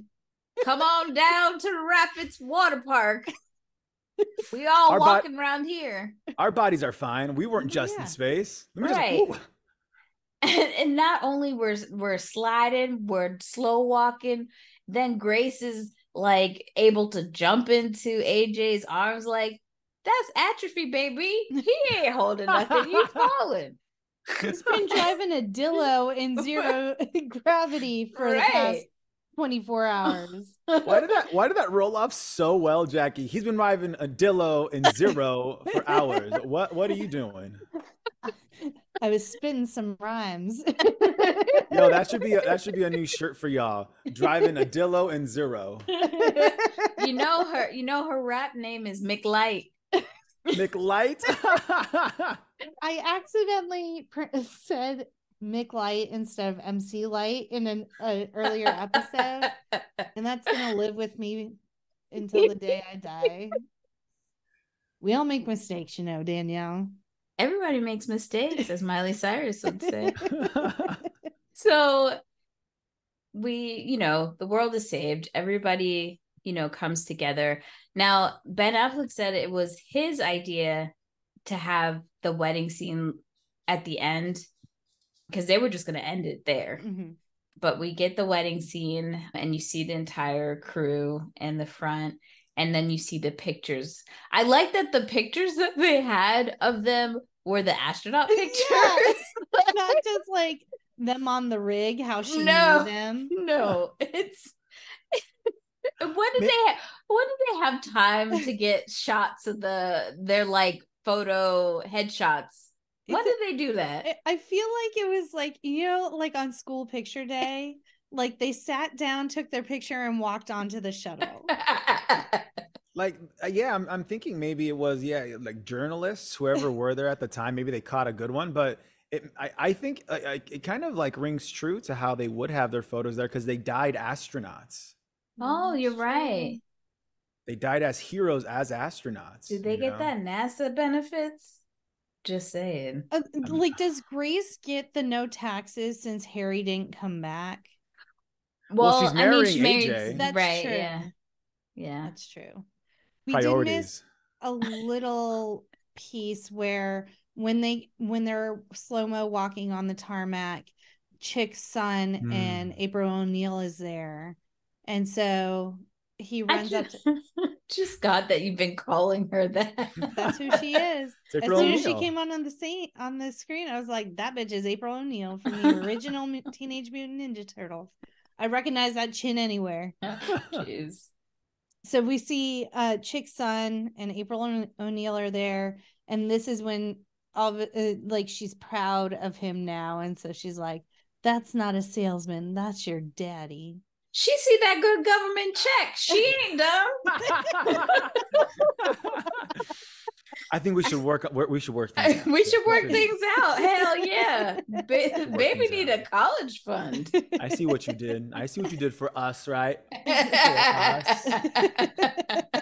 gotta snag my astronaut before other chicks get their hands on that money. And that is Armageddon. Yay! We did it! Woohoo! Huzzah! Woo. I feel like an astronaut right now. My legs are asleep. No one jump on me. Wrap this up. So, did you know we have a comedy called Broadway Brawler to thank for getting 3 popular Bruce Willis films? Bruce Willis decided Brawler could not be salvaged and sought a way to exit the project, and Disney's then head Joe Roth worked out a deal where Willis would star in Armageddon and 2 future films for the studio. In exchange, Disney would absorb the failed project's costs as an advance against his initial salary. The other 2 films Willis later made under this deal were The Sixth Sense and Unbreakable. Wow. Very, very smart. Super smart. I do love that Bruce Willis was given a second trailer that housed a full working gym at an estimated cost of $175,000. And apparently it was reported that he never used it. Of course. Power move, man. So there you have it. Yeah. But before we get into our ratings, Steven, tell everybody where they can find you again. Oh, of course. So you can find me on social media, Instagram, TikTok, even I'm on Twitter. I don't use it that much, but I'm on there. Why not? I'm on YouTube. Just search up Steven Brogan Cortez. Search it up. I'll be there playing video games, singing a song, talking to friends about who knows what, because why the F not? Because if you want to go do something, as long as you're not hurting yourself or anyone else around you, God bless. Why not? Go and climb that mountain. And don't forget to check out Steven's podcast. So come hang out on the podcast. Come hang out. It's just me talking into a mic with some friends, just spewing out some thoughts. You know, if you want to just have some relaxing white noise in the background, let my voice soothe you. Come on over. Come on over. And if you just want pure nonsense, don't forget to follow us at No More Late Fees on Instagram, Facebook, TikTok, Twitter, and YouTube. And I'm going to start with you, Steven. What is your present day rating of Armageddon?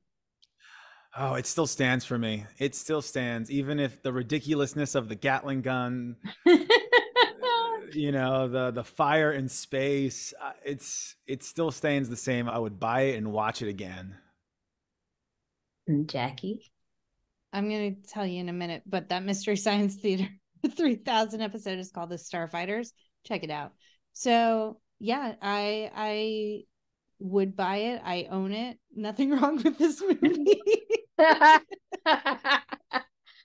honestly was surprised how much I enjoyed rewatching this movie, because I remember liking the movie, but I haven't thought about it in such a long time. So it held, like, I was thoroughly entertained. So I would buy it. I would buy it.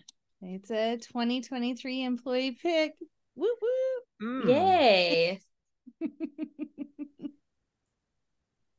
So if you have opinions on Armageddon or just want to mention anything in general, one thing that Ken brought up that I was not aware of is that there is a theory that Steve Buscemi's character in Con Air, because he like escapes and walks away at the end, is Rockhound in this movie. He just like goes to an oil rig and lives out his life.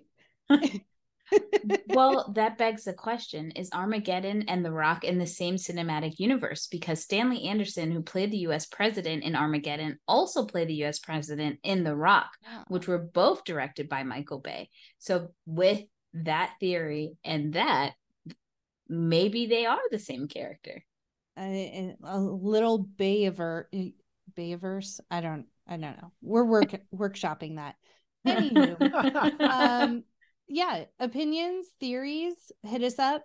Lost my place. 909-601-6653. 909-601-NMLF.